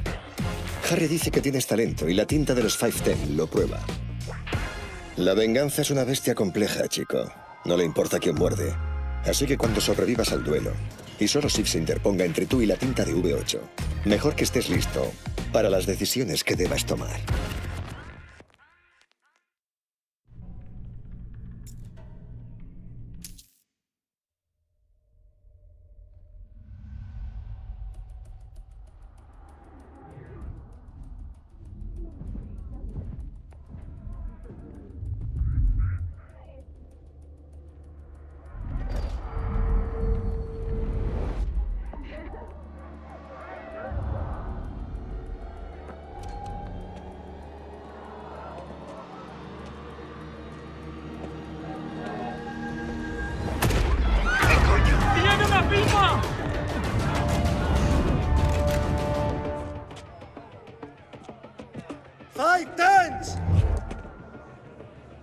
Traición. Forma parte de ti, ¿no, Shiv? ¿Quién eres, tío? Alex Taylor, V6. Mi hermano era Dayton Taylor. Veo que algunos conocéis su nombre y lo respetabais.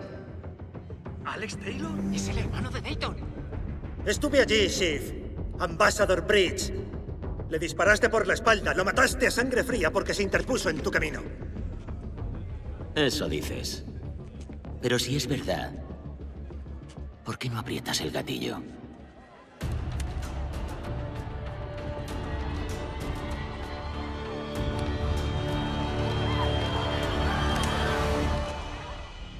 Porque somos 510s, ¿no? Arreglamos todo en la carretera. Un V8 lo sabría. 510s. Llevas la tinta de mi hermano, Shiv. Devuélvemela.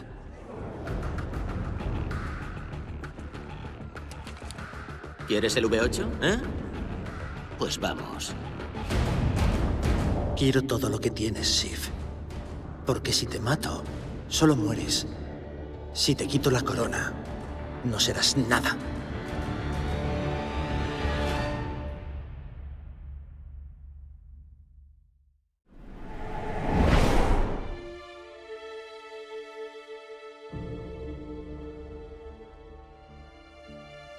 La carretera es mi vida.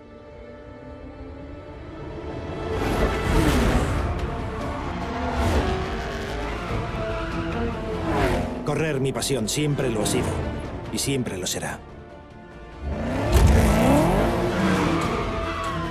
Es ahí donde arreglo mis asuntos. Me ha quitado mucho. A mi hermano. 5 años en la cárcel. Pero me dio a mi equipo. Los 510s, mi nueva familia. Supongo que estamos en paz.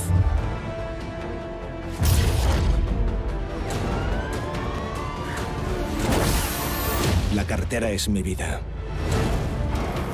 Nunca dejaré de conducir. Y nunca conduciré solo.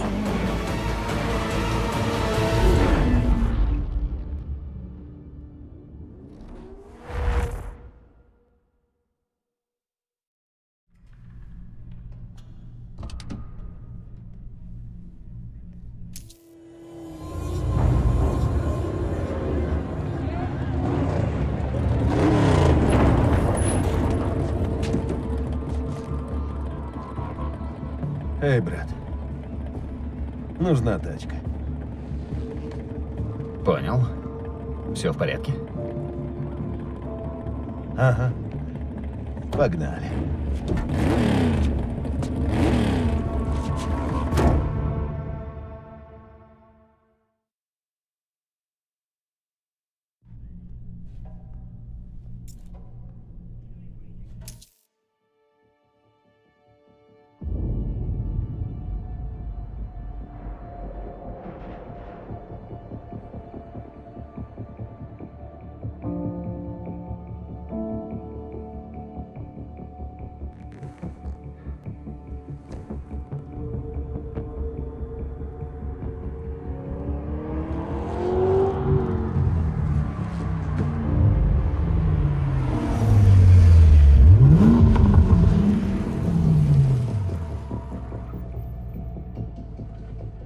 Так, вот и он.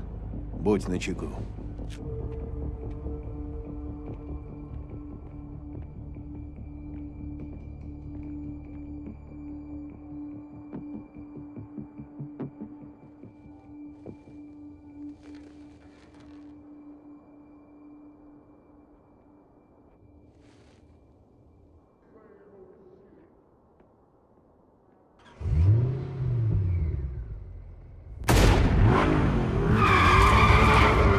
Дayton!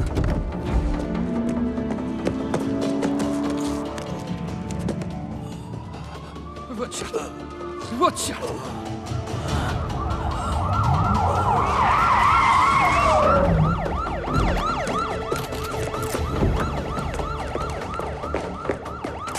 ФБР! Подними руки, живо! Мой брат ранен! Ему нужно... Черт! Да что вы творите? Помогите! Он умрет!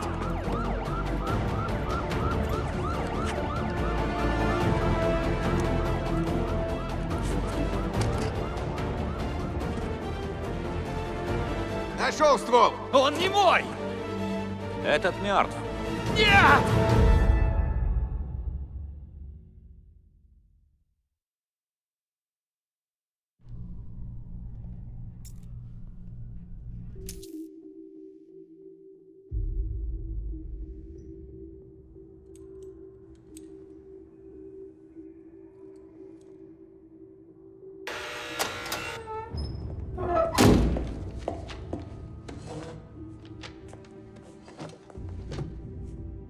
Привет, Алекс, я Зои. Мы можем друг другу помочь.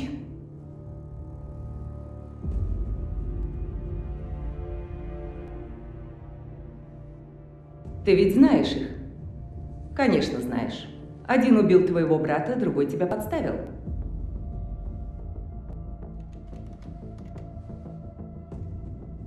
Итак, мне нужен он, спецагент Coburn. Он по уши в дерьме, но доказательств нет. Но это твой, Деннис Джефферсон по кличке Бритва, глава автоклуба 510. Я в деле. Итак, у тебя еще 8 лет срока. Мы можем снять все обвинения. Сказал же, я в деле. Ладно, ты работаешь на Федеральное бюро расследований. Что ж, я не против встать на защиту закона. Машина в мастерской через дорогу.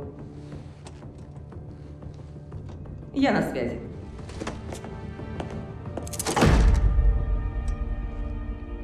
Оставлю себе. Да на здоровье.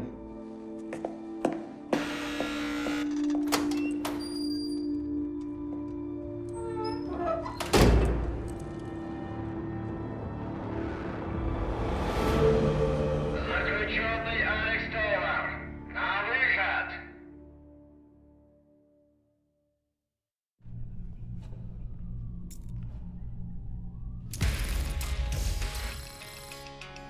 Автоклуб 510. Этот нелегальный клуб уличных гонщиков за последние 5 лет вырос в сложную преступную организацию. У них ячейки в каждом штате.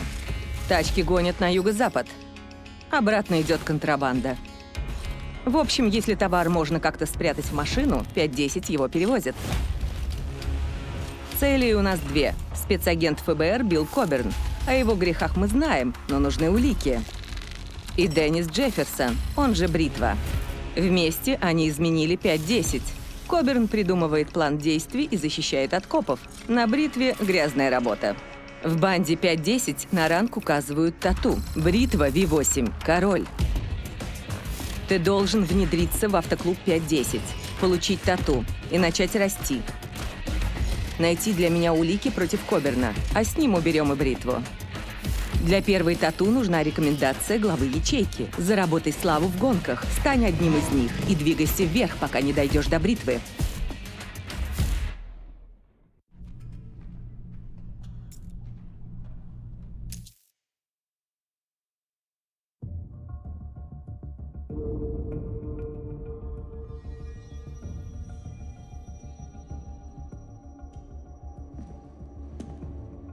Гарри!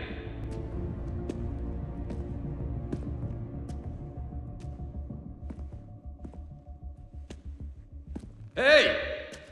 Есть кто дома? Хочешь отведать? Ну, подходи! Гарри, дружище, это же я. Алекс.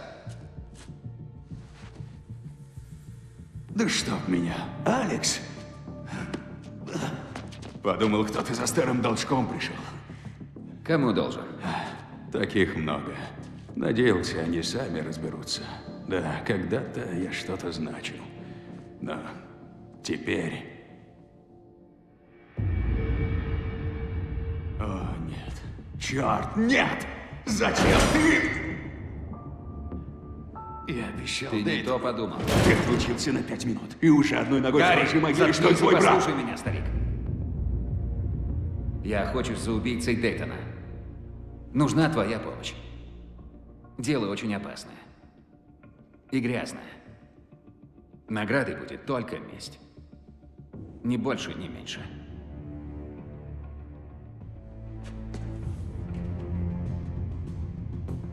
Ради Дейтона.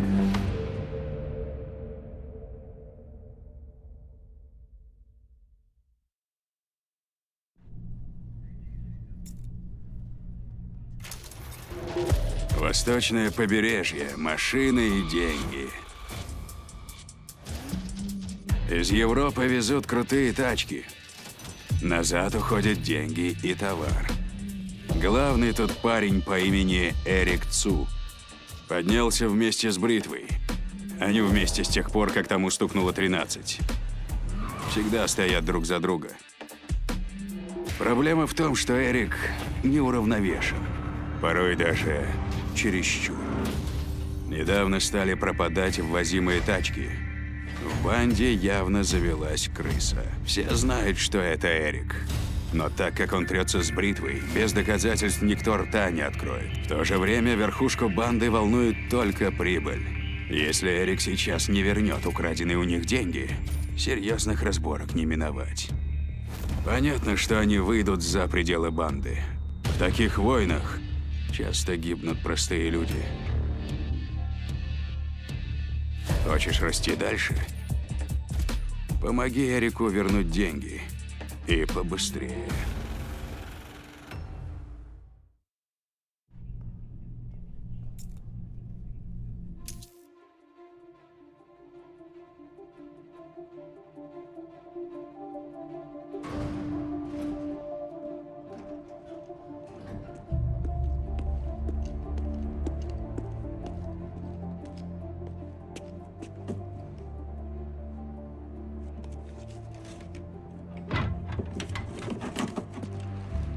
Поворачивай вправо. Мне это помогало. Ты встречалась с бритвой? Кто такое сказал? Это доказывают шрамы. Не хочешь ему за них отплатить? Это без меня. Я жить хочу. Может, хватит уже бегать? Менять адрес каждые 2 недели. Даже за продуктами не выходить без пушки. Помоги мне, и вернешься к прежней жизни. А если я не хочу? Что нужно? Чтобы он сдох. Тогда путь у тебя только один.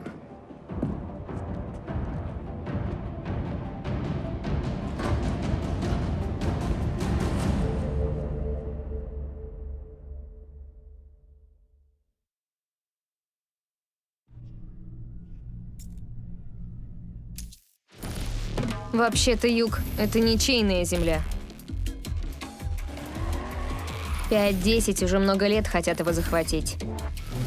Многие пытались это сделать, но потом пожалели. Все сходится на этом парне. Кэмерон Рокпорт. Кэм. Ни в какой банде не состоит, но сомнений нет. Король тут он. Много сильных бойцов негласно его поддерживают. Каждый, кто знает Кэма, его боится. Этот страх придется ломать. Если сможешь набрать людей и захватить территорию, то тогда и только тогда у тебя появится шанс покончить с Кэмом. И юг станет твоим.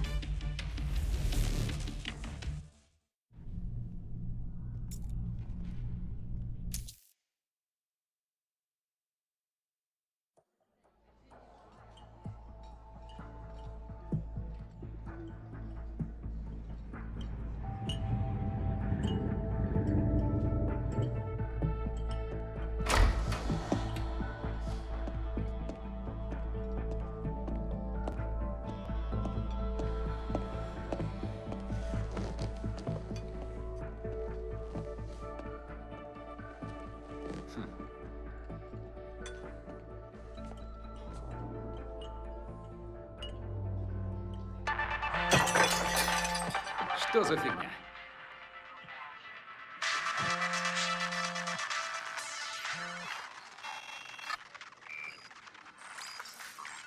Мои условия. Я в команде, если поможешь мне разыскать сестру.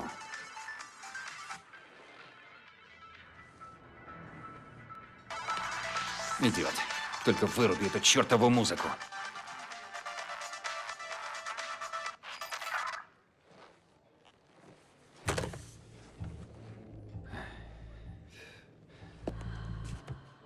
Привет, Алекс. Я Роксер. Но можешь звать Роксаной.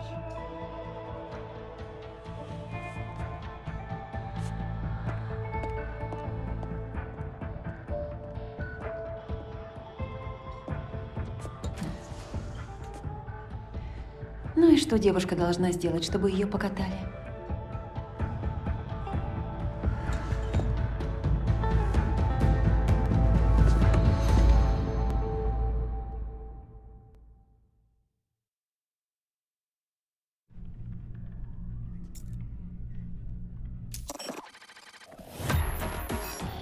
Горные штаты купить нельзя. Когда 5-10 пришли сюда, полиция отметила, что мощных машин стало больше. В каждой задержанной тачке находили контрабанду. Изъятые деньги идут на развитие полиции. Копы неподкупны и набирают силу. Это бесит 5-10. Все деньги банды до цента проходят через эти земли. На юг гонят тачки, обратно контрабанду. Сеть местных дорог — это жизнь 5-10, и копы наступают. Бритва тут бессилен. А вот мы как раз нет. Хакеры привыкли обходить трудности. Если дорога закрыта, я найду обходной путь. Проложу другой маршрут. Вот наша тактика. Копы блокируют дороги, обойдем их. Если подомнем денежный поток, бритва сделает тебя V6, а это ближний круг. Это нам как раз и нужно.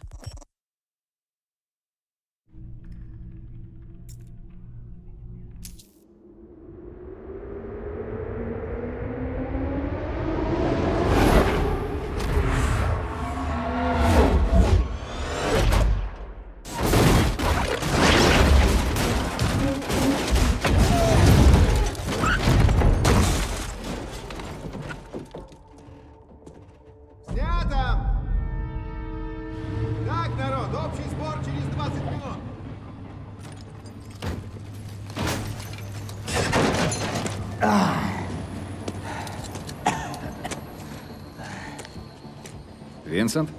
Так, парень, я не твой герой, и это не карьера мечты. Учись лучше на зубного врача, не знаю. Нет, я не за этим. Гарри тебя посоветовал. Что за дело? Все законно. Полиция. Под прикрытием. Серьезно? Вполне. 5-10. Копаем под бритву. Личные счеты.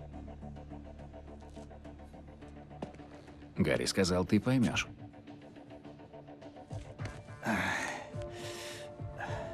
Да, я знаю, что это такое.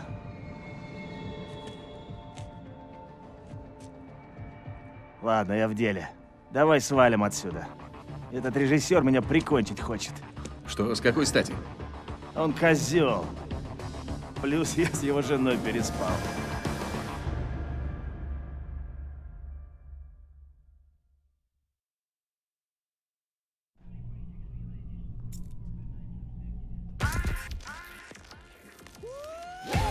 Вот оно, парень. Западное побережье. Твоя цель. Парни из любой ячейки 5-10 мечтают оказаться на твоем месте. Конечно, ты здесь по своим личным причинам. Хочешь добраться до бритвы? Придется гоняться и побеждать. Но новая метка подтверждает, что Гарри тебя хвалит не зря. Месть — коварная тварь, парень. Ей все равно, кого кусать. Ты выжил во всех схватках, и теперь на твоем пути к метке V8 только бритва. Что бы ты ни решил, тебе придется с этим жить.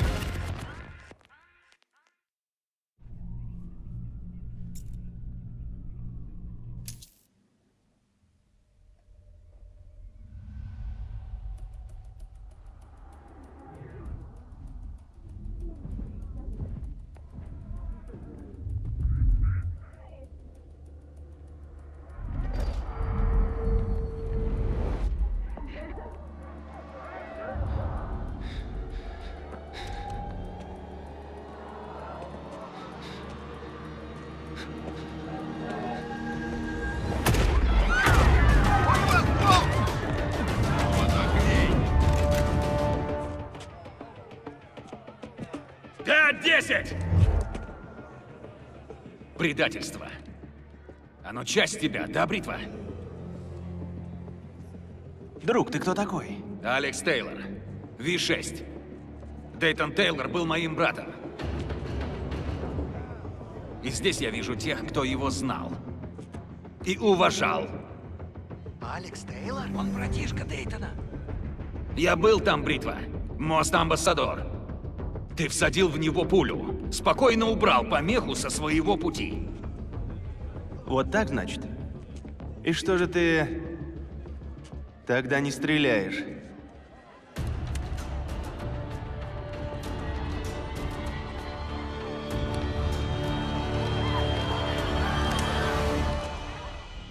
Потому что мы 5-10. Мы все решаем на дороге. V8 должен это знать. 5-10! Да! 5-10! У тебя корона Дейтона, бритва. Верни ее мне.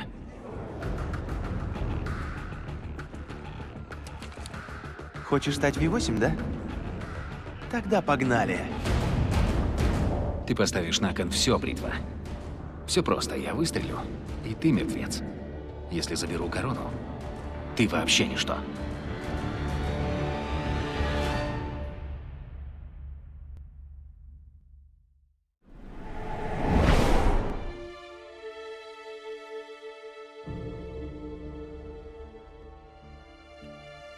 Дорога — моя жизнь.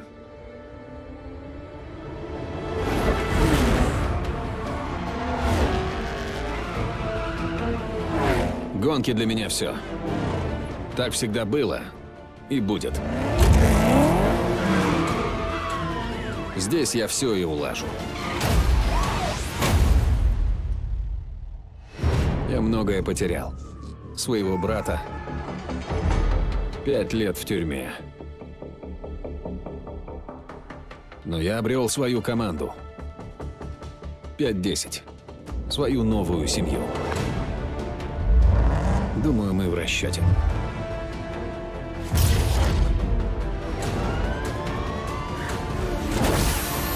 Дорога — моя жизнь. Я никогда не оставлю руку. И никогда не буду один.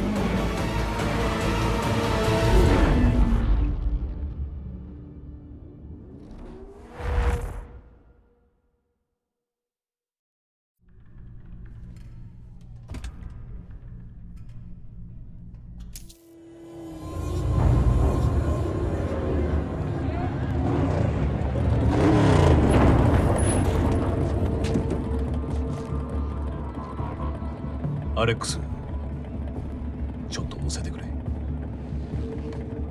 分かった。大丈夫か？ああ、まあな。行こう。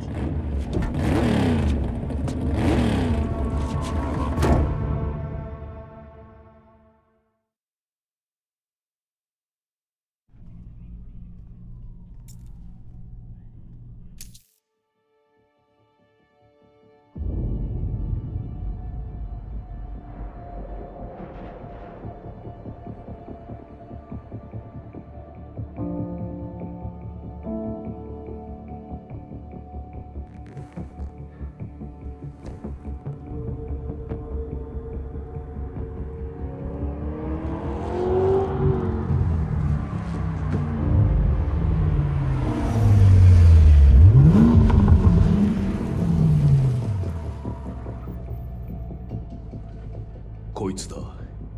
そこにいろ。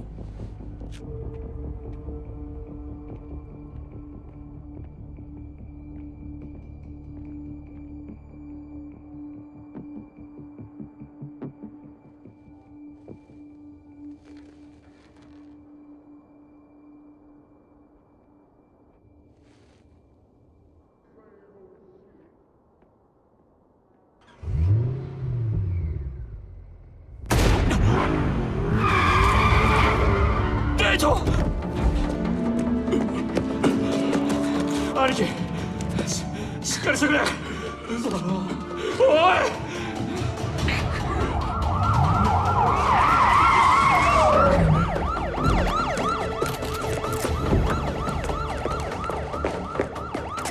FBI だ。手を挙げろ。兄貴の手当てを早く。何すんだよ。早く。ひどい出血だ。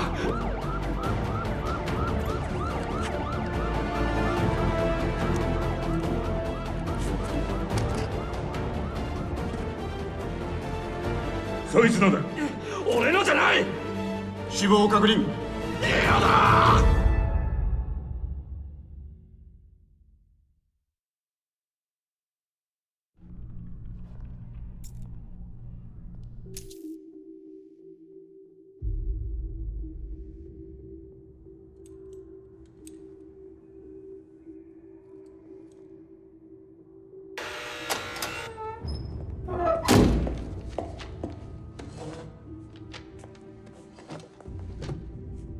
アレックスね、私はゾーイ。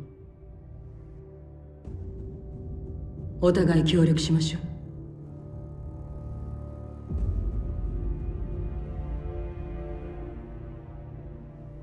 そいつらに見覚えはあるわよね。お兄さんの仇とあなたに濡れ衣を着せた警官。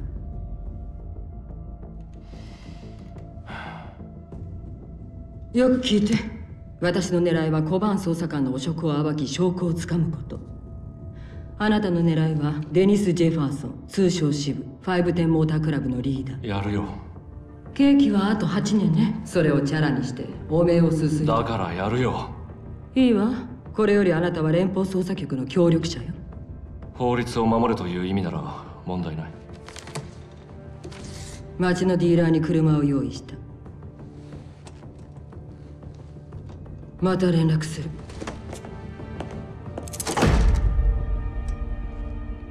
俺が預かる。熱心で何よりよ。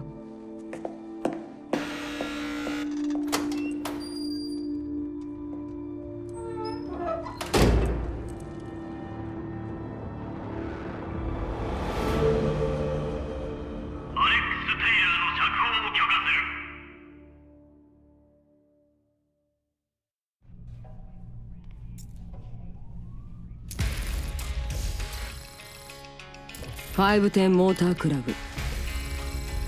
違法なストリートレースクラブとして誕生し、この5年で高度に複雑化したギャングのネットワークに成長。全ての州に支部があり、改造車を使って南西部から北東部へ商品を移動する。要するに510は車に乗るものなら何でも運ぶということ。ターゲットは2人。まず FBI のビル・コバーン特別捜査官、この男の汚職を証明する。そしてデニス・ジェファーソン、通称シブ。この2人が510を犯罪組織にした。コバーンがコネを用意して警察の介入を防ぎ、シブが汚い仕事を請け負う。510のランクはタトゥーでわかる。シブは V8、つまりキング。あなたの任務は510に潜入し、タトゥーを手に入れてランクを上げること。そうやってコバーンの逮捕に必要な証拠をつかめば、同時にシブも片付く。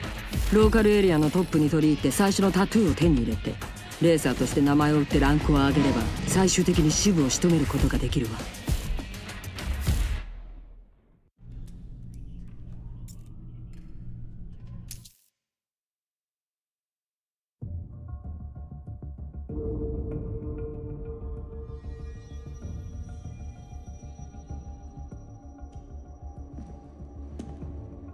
ハレー。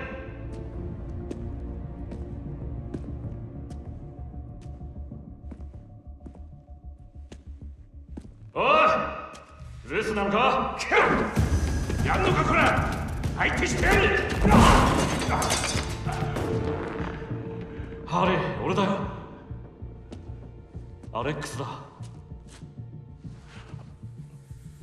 アレックス、お前か？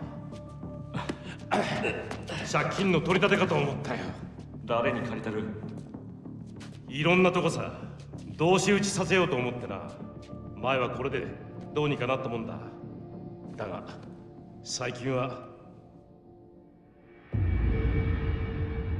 そんな、なんてこった。どうしてお前まで。デイトンとの約束が違うんだよ。出所して早々兄貴と同じ墓に片足突っ込みやがって。いいから黙って聞いてくれよ。デイトンを殺した男を追ってる。あんたの助けがいる。危険だし手も汚れる。俺は復讐がしたい。それだけなんだ。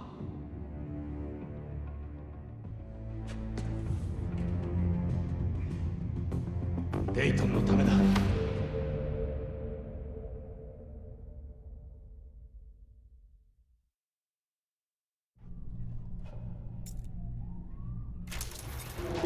イーストコーストは車と金が全てだ。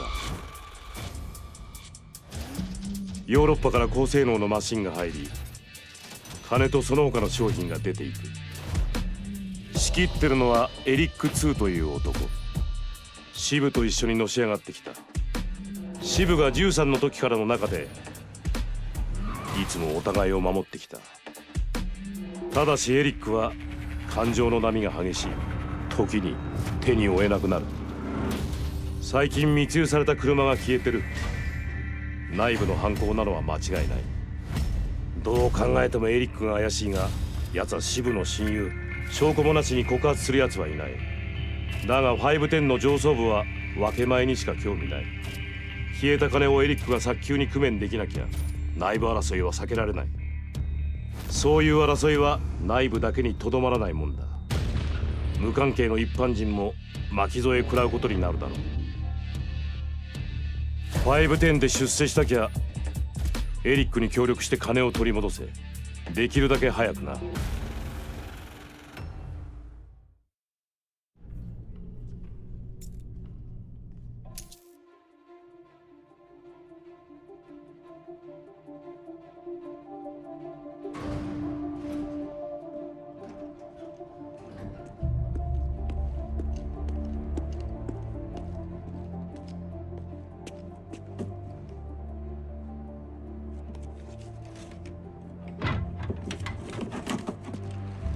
右にひねってみな。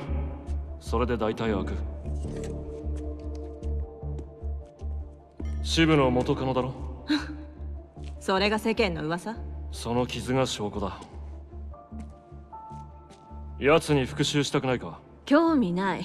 死にたくないの。このままでいいのか？2週間以上同じ場所に住めないだろう。武器がなきゃ買い物にも行けないだろう。協力しろよ。君の人生取り戻してやる。そんなのどうでもいいわ。何が望みだ？支部に死んでほしい。なら方法は一つしかない。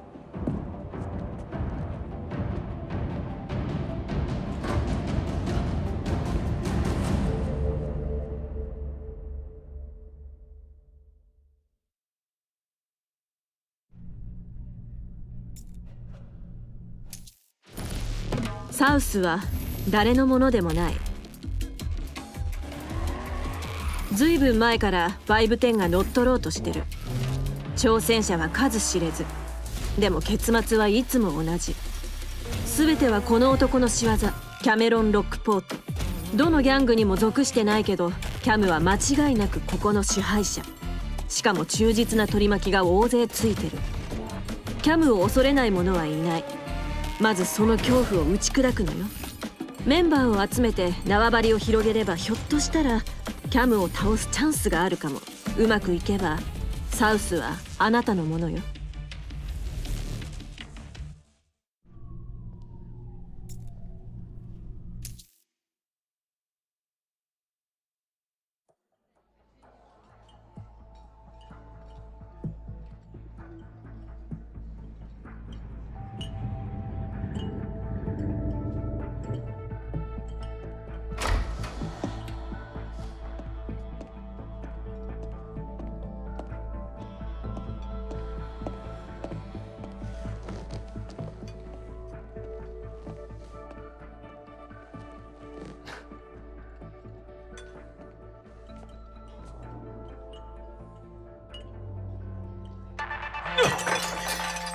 なんだよ。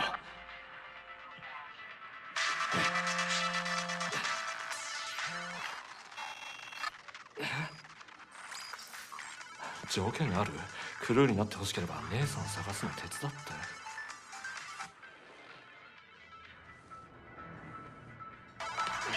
て。いいよ、分かったから音を消してくれ。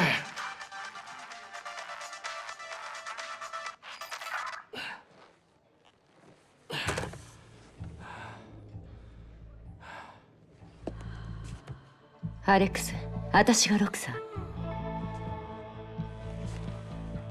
ヌ。ロクサーヌって呼んでいいよ。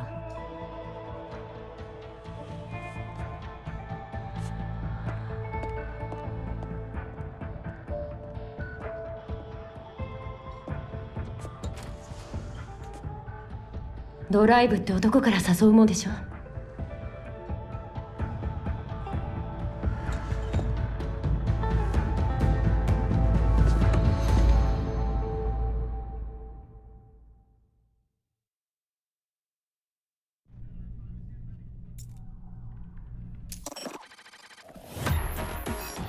マウンテンステートは買収できない。地元警察はベガスを通るパフォーマンスカーの急増に気づいた。密売品を積んだ車が軒並み検挙されて、警察は押収した現金で装備を強化してる。賄賂にもなびかないし手強くなる一方、510には大きな痛手。組織の収入源は全てこのエリアを通る。車は南へ、密売品は北へ。つまり動脈みたいなもので、警察はそこを踏みつけてる。支部もなす術がない。でも手はある。ハッカーは問題の回避が仕事。通行止めなら別のルートを開拓して迂回すればいい。つまりこういうこと。警察が封鎖してるなら道路は使わない。資金の流れを回復すればあなたは V6 支部の側近になれる。狙い通りにね。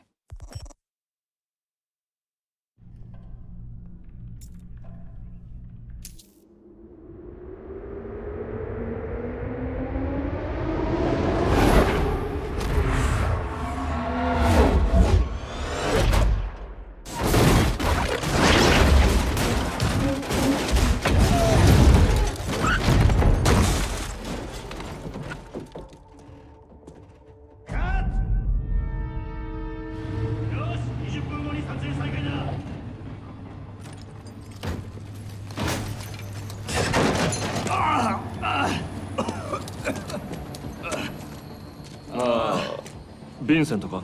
あんた悪いことは言わねえ。こんな仕事やめといた方がいい。歯医者でも目指すんだな。そうじゃないよ、ハリーの紹介だ。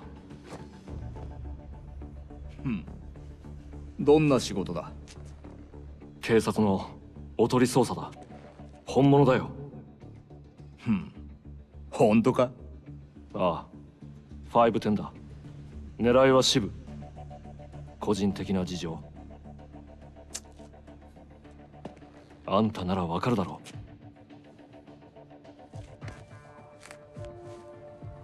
ああ、よくわかるね。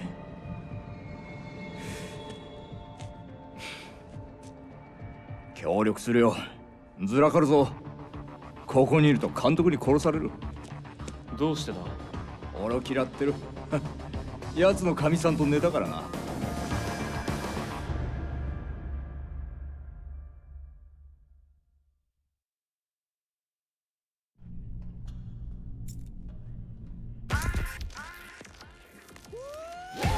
ついに来たな、ウエストコーストフェイスオフ。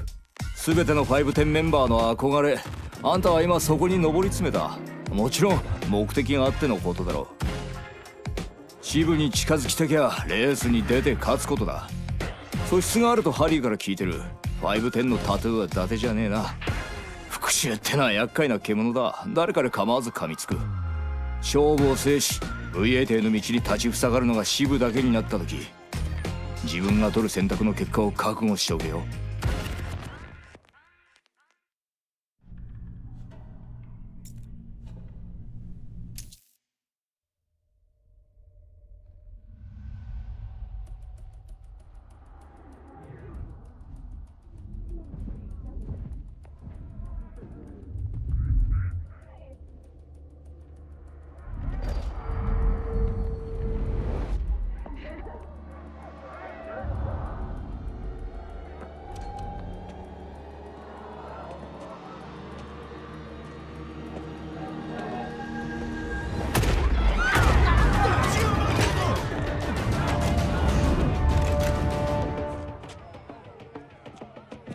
510！裏切り者！それがお前の本性だろう。お前誰だ？アレックス・テイラー V6 だ。兄貴はデイトン・テイラー。ここには知ってる奴もいるはずだ。それが誰だか。アレックス・テイラーはテイトンの弟だぞ。俺もいたんだよ、アンバサダーブリッジに。お前が殺した。自分の出世のために後ろから撃った。何とでも言え。それが本当なら引き金を引いてみろ。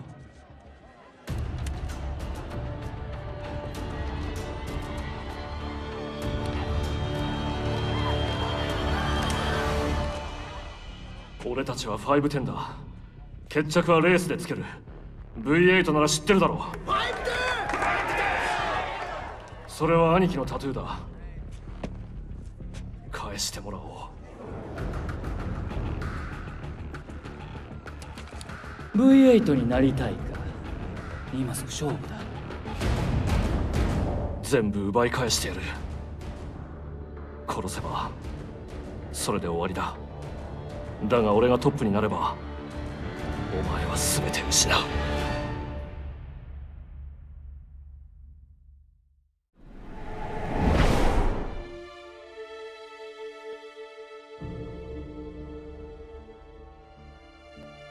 車は俺の人生だ。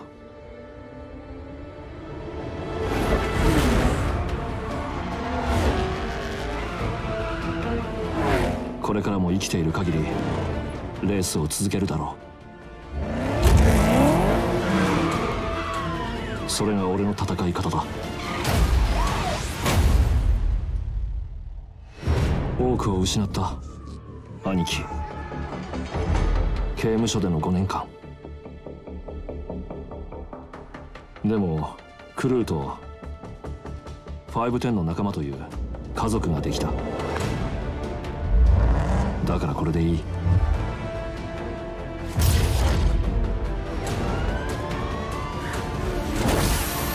車は俺の人生だ。俺は走り続ける。仲間と一緒に。